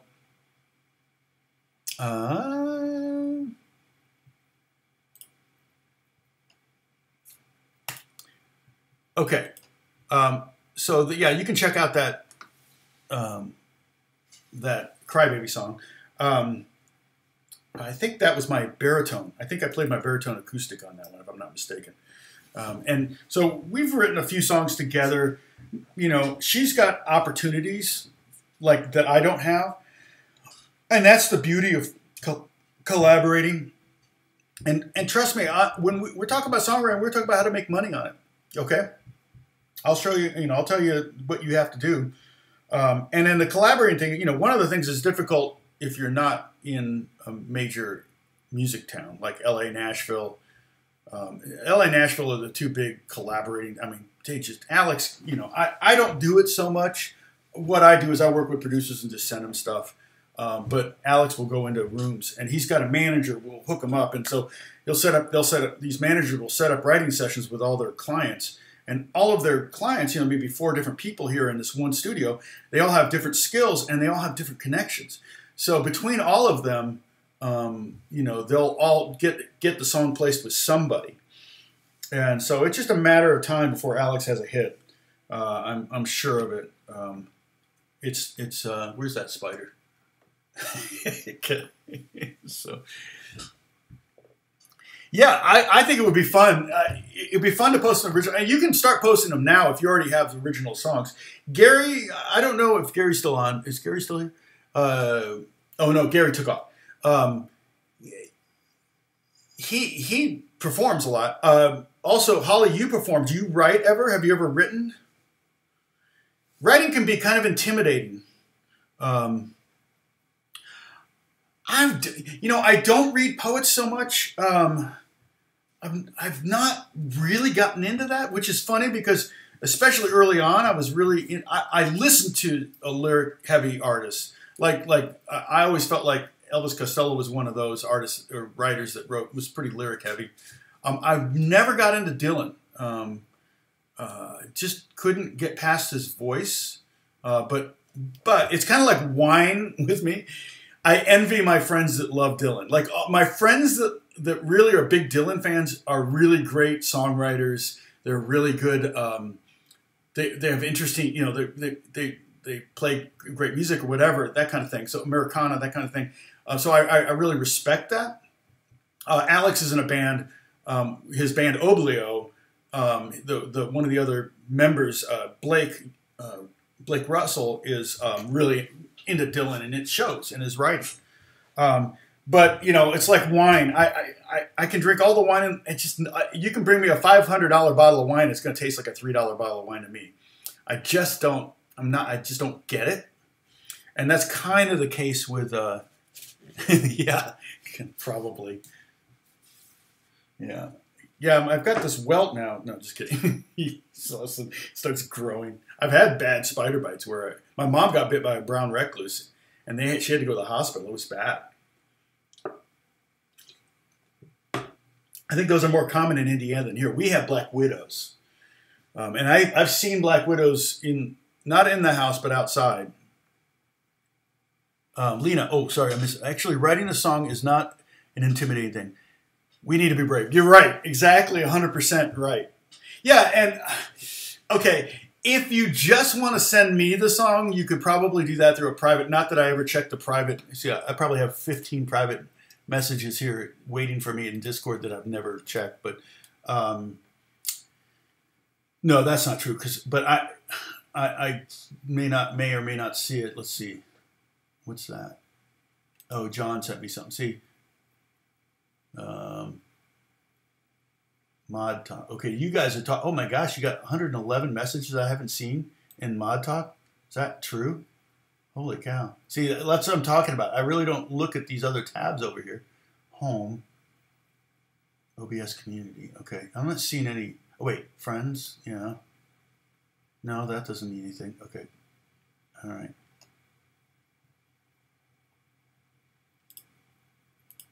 Okay. So yeah, I'm not sure, but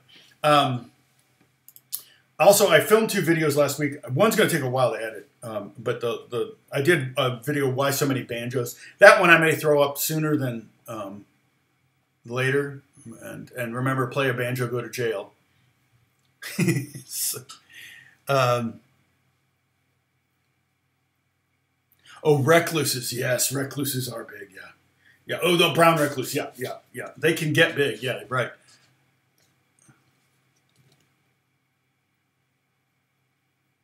Oh, nice. Snoopy. Well, and that's another thing. Song could be very short. You could go, hey, I'm going to write a new jingle for McDonald's. I mean, you know who wrote you deserve a break today, so get out and get away to McDonald's. You know who wrote that, right? Barry Manilow. He also wrote, like a good neighbor, State Farm is there. That's freaking Barry Manilow. That's how old that is. That was before, he wrote that before he was famous.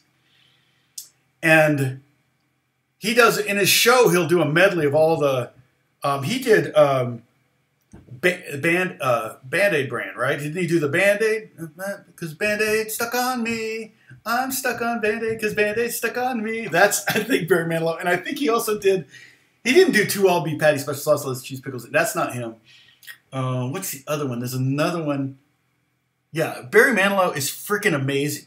And I think Mandy is a great song. He would do too many key changes. We talk about key. We haven't even, but the key could be multiple keys in a song. And you can do that. It's just, to me, it's a lazy way to create dynamics. But it is a way to create dynamics. Momentum, to change the key. To create drama. Create drama. I'm looking for spiders. Hey, Julian Samuels, are you kidding? Is this Julian Samuels from Houston, my co-bandmate? Oh my gosh. Is Paul Meyer on here? We got 2 ex-bandmates on. Julian Samuel is actually a very good guitar player and singer. He was into Prince before anyone else I know. Like he hipped us to Prince. We did didn't we do I Want to Be Your Lover in our band at Rendezvous? I don't know. Of course, I may be talking to a totally different Julian Samuel, but yeah, modulation is one of those things. It's like, and you do want to create drama. We talk about tension and release when you're writing songs, or when you're playing. Not even when you're writing songs, when you're creating a guitar solo or when you're soloing over. Jake Starr. Can't imagine me working with a vocal coach. Oh yeah, I know, right? I actually took some vocal lessons, and they help.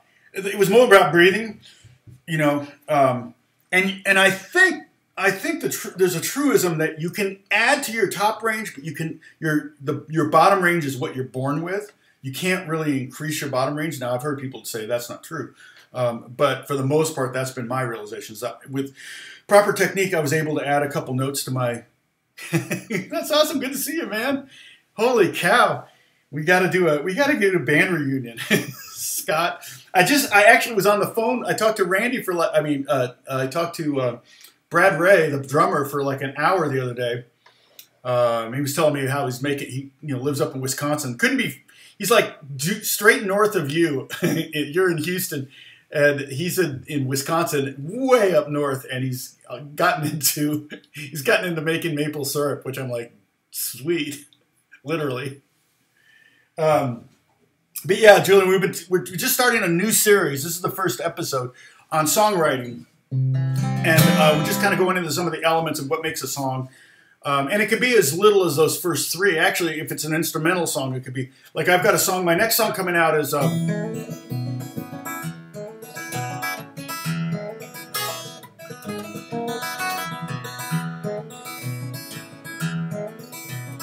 My next release, and it's just solo guitar. I don't have a thumbnail right now, so that makes it really hard.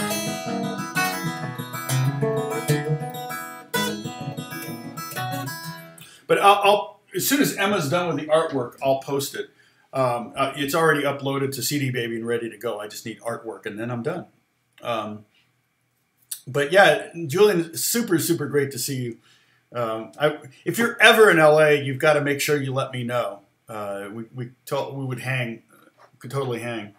But yeah, Julian, and I, Julian some of the stories I've told you guys, Julian was right there.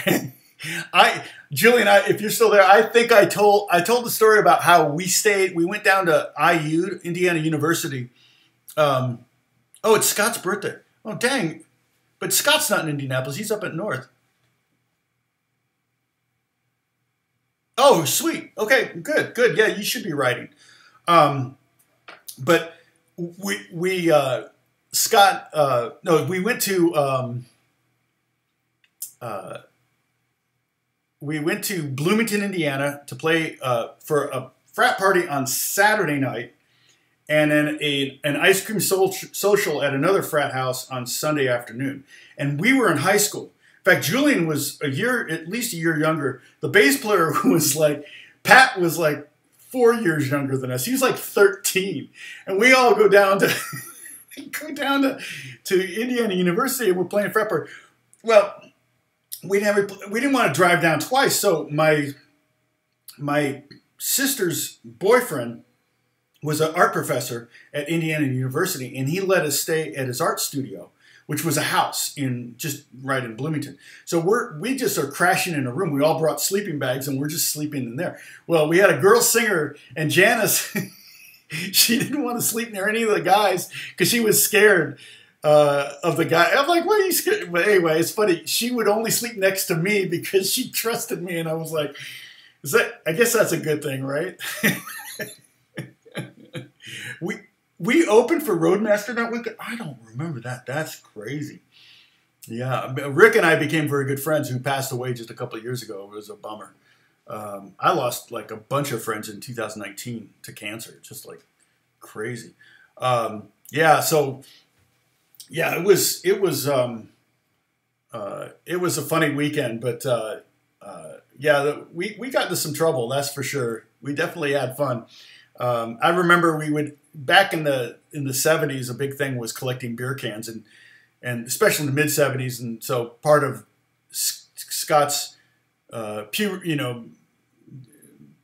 early teen years was collecting beer cans, and so he had them all in display. He had all these little thin shelves all over his basement, and they had just hundreds of beer cans, and we knew it was a good Janice, yeah. That's a good thing. We had we would determine if it was a good rehearsal or not by how many beer cans fell off their shelves, right, Julie? Oh my gosh. I remember though one time, what was it? Did we do this to you or to Pat, where we put the output of the I had a tape echo. I wish I still had it. I think it was a Univox Echo. Oh my gosh, I'm going to look one up right now on Reverb, and I'm going to be so depressed at how much these things cost. I think it was a Univox tape echo. Oh, what are you doing? Why did you not? I clicked in there. Univox tape echo. Yeah, it was this. Oh. Well, interesting. Maybe it's because you can't find tapes for them. You probably make your own. Only $200. That's pretty much what I had, though. Oh, yeah, the cartridge. Yeah, yeah. So you could set the echo to be 100%. So we put the echo delay way short. And then we took the mic was in the PA system. We took the PA system output into the echo, put it at 100%, put the delay very fast, but it was just delayed like 20, 30, 40, 50 milliseconds, and then put it back into the PA system. And I forget if it was Julian or if it was Pat that was trying to sing, and he couldn't do it because it was delayed from the band. It was pretty funny. We were just goofing off. I just remember that. Yeah. Yeah, totally. Yeah, I've not invited any of those other people to hang with me in LA because I don't want to hang out with these people. Julian's like, dang, Tom, you're mean. No, Julian, you don't understand. You see what number are we at here? 232. I've been hanging out with these people for 232 live streams for the most part. Bruce, a lot of these people have been here almost since day one. Bruce, you've been here for forever. You're not worthy, yeah. No, if any of you are in LA, you gotta let me know. We'll go get lunch. And that's all I'm talking about. I don't want to have Julian's baby or anything. So, it was Pat, yeah, yeah. Pat was an easy mark. I mean, it may have been you and I may have conspired to do that. Actually, it may have been you that knew that it could do that. I didn't even know that you could do 100% wet, you know. So I'm kind of shocked that those things only go for $200. But the thing is that finding it's a cartridge. So finding a tape cartridge, you probably have to take this apart and redo it. It looks like it's made out of plastic. So yeah, I don't think you can. Yeah, I wonder if it's even missing some elements for sure, like handle, fuse, back cover, etc. Huh.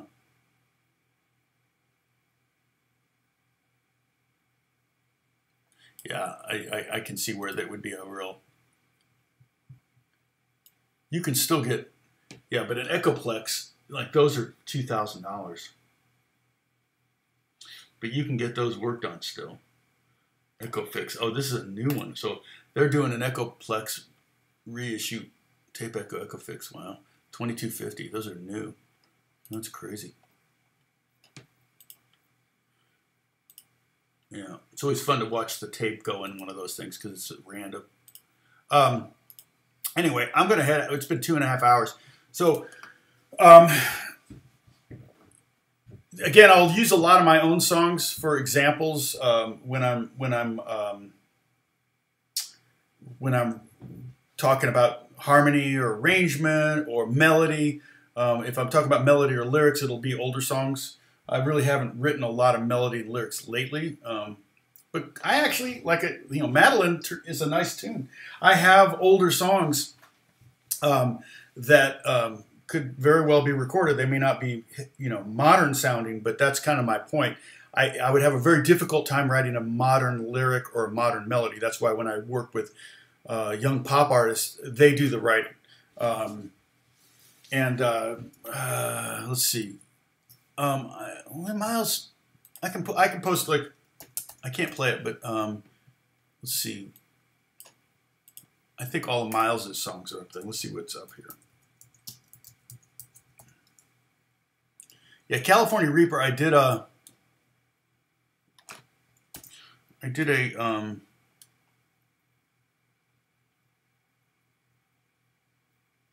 he did a video for this. So this is one of the songs that I wrote. Basically started with me, called California Reaper. And let's see, I'll put this so you can listen to it. I did a video on how to play this, so you can check that out. That's one of Miles' songs off of his new record. I got 3 songs on this record. I'm just trying to find the others.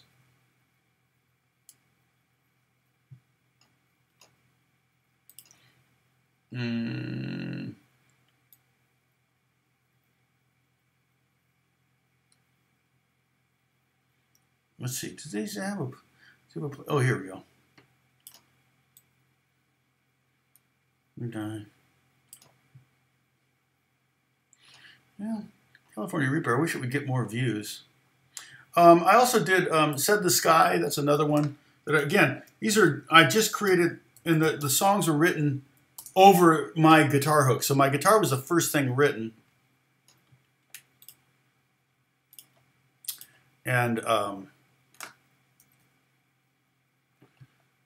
so what was written, the melodies and the lyrics, which again were done by someone who's a more has a better concept of contemporary melodies. You know, if I did more study, and I'll tell you, here's a little thing you could do. Put together, you know, on Spotify, you may have already done this, but put together like 70 playlists, 80s playlists, 90s playlists, or you can just, there's a million of them up there already. You can listen to a 90s playlist or an 80s playlist or a 2000 or 2010, and notice how the melodic sensibilities change with, you know, there's overlap on the decades. Like fashion overlap is always, you know, the 50s fashion stuff continued until the Beatles. And then the Beatles, you know, that 60s fashion continued into the 70s. And then the 70s fashion, you know, started, you know, disco era, you know, whatever. That all kind of continued into a little into the 80s, and then the 80s, and so on and so forth. There's a carryover. There's like, things don't change as soon as the decade changes. But you'll hear certain melodic things that were very, very common. Oh,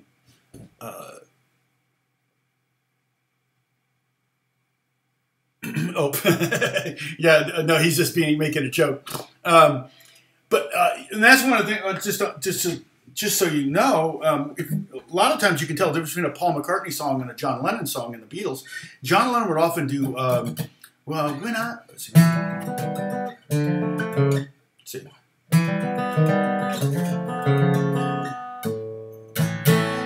Younger, so much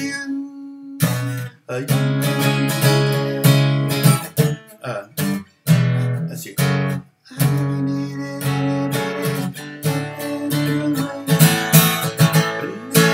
John would often write the one-note melodies. When I was younger, so much younger than today, I never needed anybody's help in any way. He would do those kind of drony melodies. A cool melody.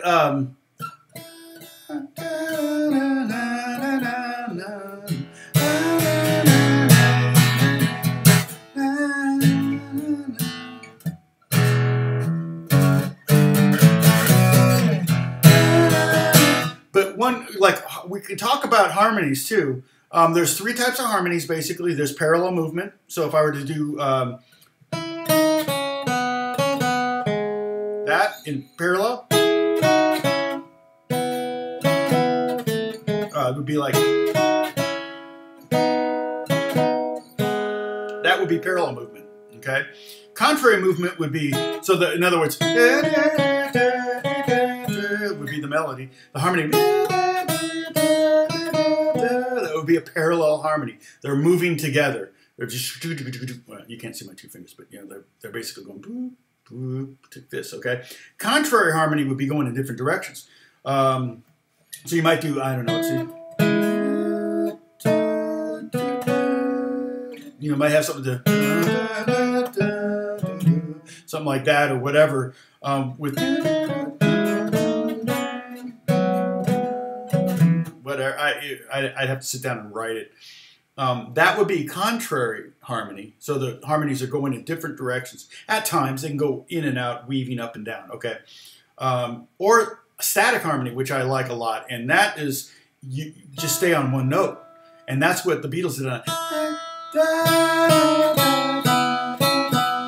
one of the... you know, you can sing one note of it.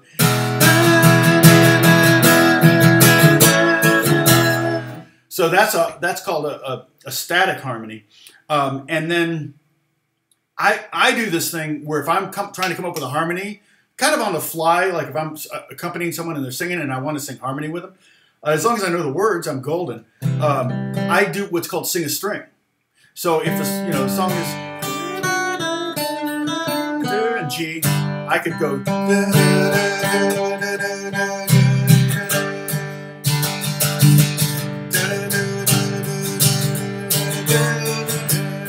So I just, whatever note is on that string, that's the note I sing. Okay, so if I just pick a string, that means I'm pretty much only going to be playing two, maybe three notes. So if the song were G, C, F, C, and I'm playing I'm thinking the D string.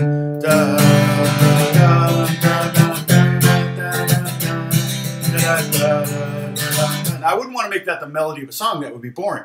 But as a harmony, it can be very interesting because you're really supporting the harmonic structure and not so much the melody. You're singing the chords more than you're singing with the singer the melody. But that could create some nice, moments.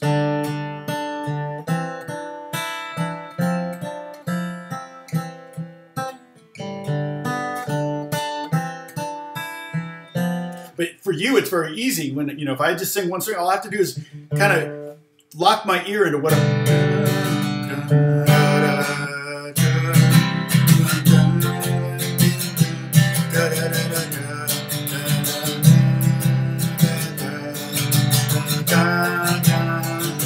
It's cool. It's a cool trick. I did a video on that, Sing a String. It's kind of I call it Sing a String. And it's just something I came up with when I needed to come up with harmonies in a band.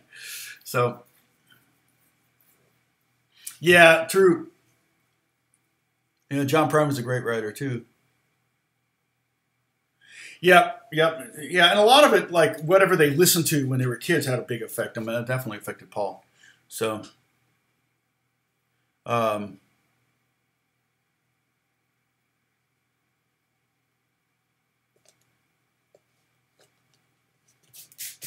well, and Sam, there may be your lyrics for your song.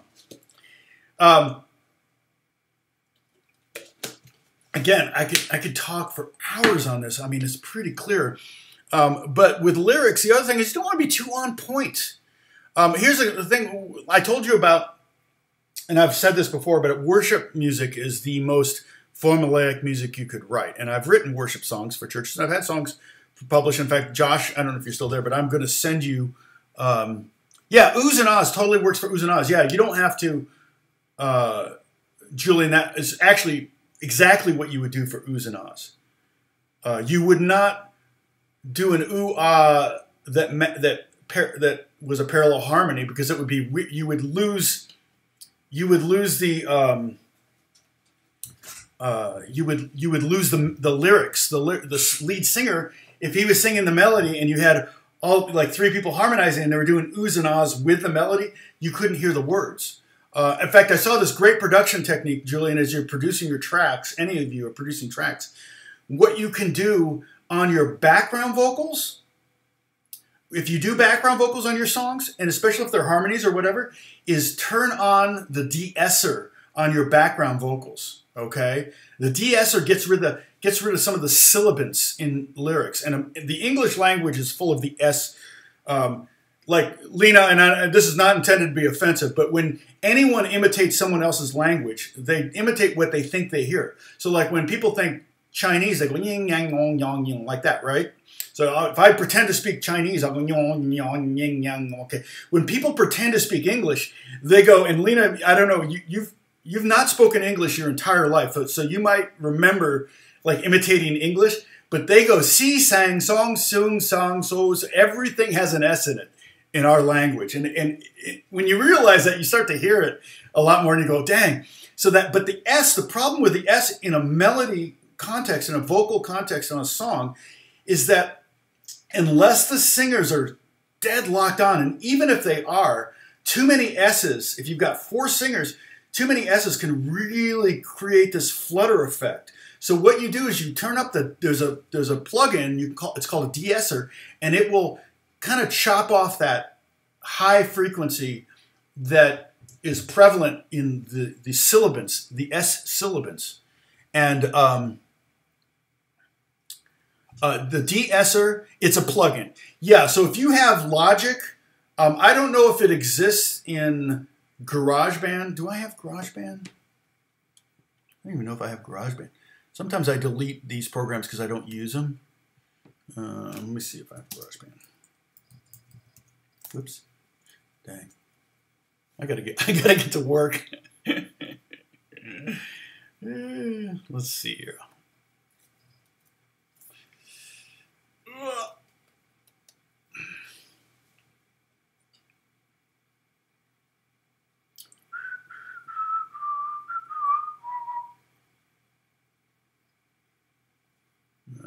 Make sure my sound is off. Yeah, I'm loading GarageBand right now. It's been forever. Oh yeah, download later. Okay. Yeah, I don't need. Interesting. Wanted to access.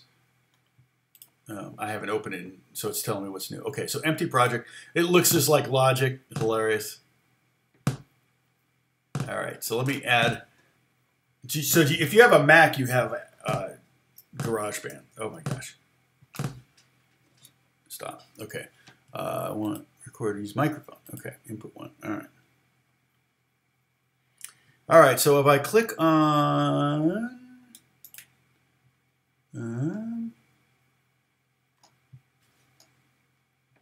recording settings, yeah, plugins, here we go, plugins. There's a noise gate, master echo, click edit echo and reverb settings. It's pretty basic. I don't see a de-esser on here. It's doing the spinning beach ball of death.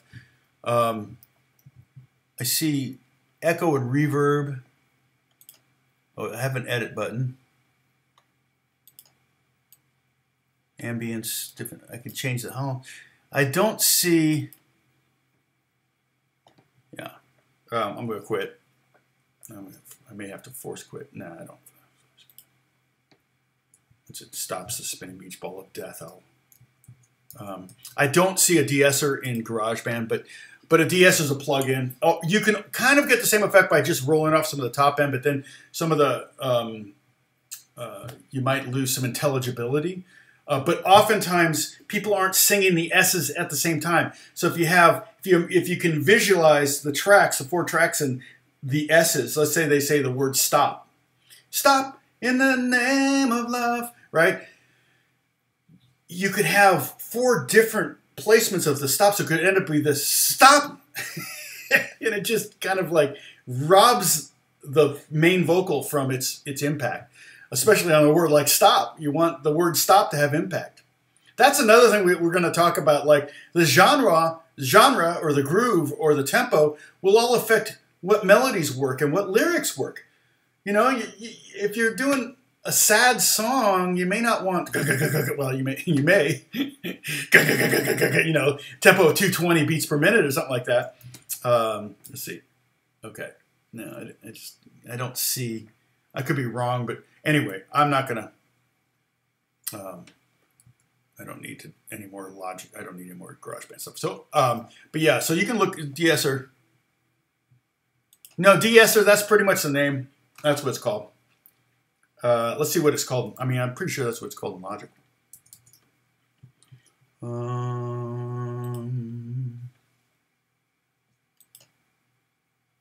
It's under Dynamics, I think. Yeah, de-esser. Under Dynamics. It's a dynamic thing. It's like compression, EQ. It would come under that category. And there's settings: female vocal, split band, female vocal, male vocal, master, smoothing, tame upper mids. But basically what it does is it kind of gets rid of all those S's. It can be really, sibilance, you know, can be a real issue with, I don't want this on, can be a real issue with mixing records. It can cause a lot of problems. And so that's, I saw that trick on one of the producers. So again, the trick was leave the main vocal alone, but the background vocals, turn up the de-esser on the background vocals. And you can group them together and then put a de-esser on the master and turn it up. You could even draw it in so that it's like only really going into play when there are S's. You know, you can turn it on and off wherever you need it. So you can automate that. It's kind of like a compressor. It's a little different. It's kind of like a compressor mixed with an EQ, mixed with a limiter. But yeah. So it's a, you know, basically what you should do is sing a little bit and then turn it all the way up and notice what it does. That's always what I do. It's like, okay, what does this thing do? Let's see what it does in the extreme. Yeah, the PC police are coming to me. Lena's gone now. Yeah. Yes, Holly, that's right. That's right. Yeah, you sound like a bunch of, it's exactly right. Dudley, the pastor of our church, we had to get on him because he would let his S's go forever sometimes. So he would say something like, get out your Bibles. Like that. And it's like, dude, you sound like a snake. I do? So he had to kind of retrain himself not to let his S's kind of linger with his thought, you know. Not good for a pastor to sound like a snake. I'm just saying. Let's see.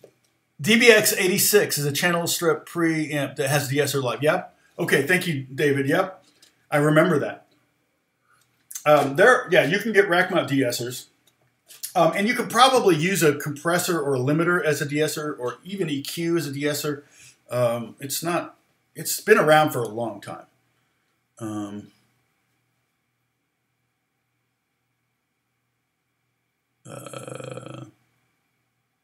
Yeah, well, it's my knees hurt. Yeah, you're saying we didn't really have music when I was growing up, but all my songs have 70s feel. Yeah, and there's nothing wrong with that because there's a lot of, I mean, look at who's the pop artist that does all the R&B throwbacks? You know, Earth, Wind and Fire, and Commodores and all that stuff.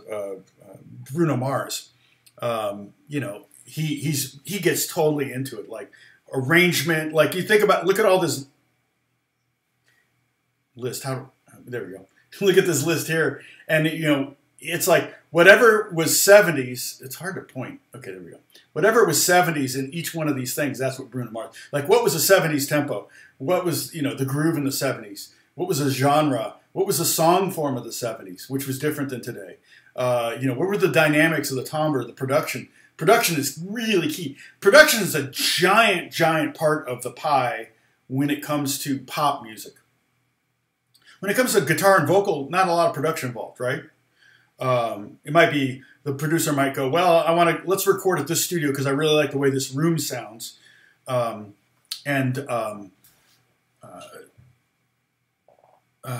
other things like that. But yeah, it's it's definitely one of the major components in you know, it could be 50%. It could be the reason the song's a hit. You could have a pretty crappy song, if it's got great production, it could actually get radio play. And then, you know, sometimes production's real simple, like the new Adele one. Pretty basic production, piano, voice, a little bit of bass. I think there's some strings in it, you know, and that's a perfect example of you know, all the things that we're talking about, and minus maybe some production. So, okay, yeah, I got to get going too. Oh, good. Oh, sweet. Well, there you go. Knees hurt. That's awesome. Yeah, I'm not surprised. There's a lot of, the answer is not a, you know, it's not rocket science. Yeah. FedEx trucks, no, don't turn left. Yep, that's right. That's one of the brilliance of GPS technology. They were able to put all their routes so they can make right turns only. Makes them highly more efficient, which is really, really brilliant. Whoever came up with that. I'll tell you another thing that along the lines of that, I'm never going to end this. Like, this has nothing to do with songwriting. But along the lines of that, I remember when I was teaching clinics in the 90s, and we went to Pennsylvania, Allentown. I was in Allentown, Pennsylvania, and normally, in fact, not normally, every other time we did one of these clinics, we were in a bigger city than that, and we stayed in a nice hotel, like a Hilton, a Hyatt, even a Ritz-Carlton. You know, they put us up in really nice hotels. They didn't have any of those available in Allentown, so we stayed in a motel. And my definition of a motel versus a hotel, motel, I don't know if this is true or not, but it's 1 or 2 stories, no more than 2 stories. And it's basically kind of a, you know, an L shape, you know, like L shape or a V shape or something. And this hotel was in an L shape, and it was 2 stories. And the manager, the guy that was booking the rooms, was giving us all our rooms. And I noticed it was like we were in like 210, 208, 206, 204, and then it was 109, 107, 105. And I said, why are you booking us in this weird, this like not next to each other? And he goes, well, I don't want any of you to be next to anybody. If we're at 50% capacity, none of you will have a neighbor above you, below you, or next to you. And it just blew my mind. I was like, dude, that's brilliant. Is that something you learned in hotel school? He goes, no, I just came up with it myself. And whenever I go to a hotel, I always say, hey, do you guys do a checkerboard pattern? And they're like, what are you talking about? And I said, you know, start out the first 50% of the rooms, make sure you're booking them in a checkerboard pattern so nobody has anybody above them, below them, or next to them. And they always look at me like, well, that's a great idea. Isn't that funny? So I love that kind of stuff. It's like, yeah, so the FedEx not turning left, freaking, yeah, they don't have to. And that saves a lot of time, especially in big cities and busy areas, downtown. Oh my gosh, downtown, you could wait for 3 or 4 iterations of a traffic light to turn left. You know, you could make 10 stops in that amount of time. So, okay, AJ, for your sake. Oh wait, here we go. When I delivered pictures, I used to think my route through when I gave a pile of pies, right turns, left turns. Yep. Yeah, I'm a big right turn person. I would, leaving our apartment building in Pasadena, I would turn right or left out of the unit, but that was a small street. But if I was going to go, yeah, I would go around the block and turn right to do that rather than go to go rather than go left, even if it was fast, even if it was shorter, because I just didn't. Both the streets at the end of our street were pretty busy, so there are a lot of accidents on them, and I just figured a lot less likely to get in an accident if I'm not making a left-hand turn. So, of course, obviously there are times you can't avoid it, but when you don't have to, you don't. So, hey, Quail Studios, I'm still on. Can you believe it? 3 hours later. All right. So AJ's afraid of me giving him a nugget. So if any of you are in hotel management, apply the checkerboard pattern. We'll all thank you for that. All right? Okay, cool. Yeah, no, production is definitely huge. No, in pop songs. But again, it depends on the genre, because if it's a guitar and voice, again, well, we got to use this mic. That's a producer decision a lot of times. You may pick a C12 or something, and a U87 for the guitar or whatever. That's producer. How to mix the two things together or whatever. I usually send my songs out to be either mixed or mastered. At least I'll mix them myself, but I'll have them mastered. So sometimes I have things mixed. Anything Kelly and I do, we have mixed. Yeah, well, you can go back. It's a long 3 hours. Anyway, okay, I'm going to stop. Next Monday, we're going to pick up from this. You can tell I'm excited. Maybe have some chord progressions using those chords below, or any chord progressions. I don't care. But just try to write something this week. I don't want to hear an old chord progression. I want to hear something you came up with this week. Not necessarily hear it. We're not going to be able to do that. But you can post it up on, you can even just write a little, chord diagram or something and post it on the Discord if you want. Okay? All right. God bless you all. Thank you so much for watching, and I will see you next Monday.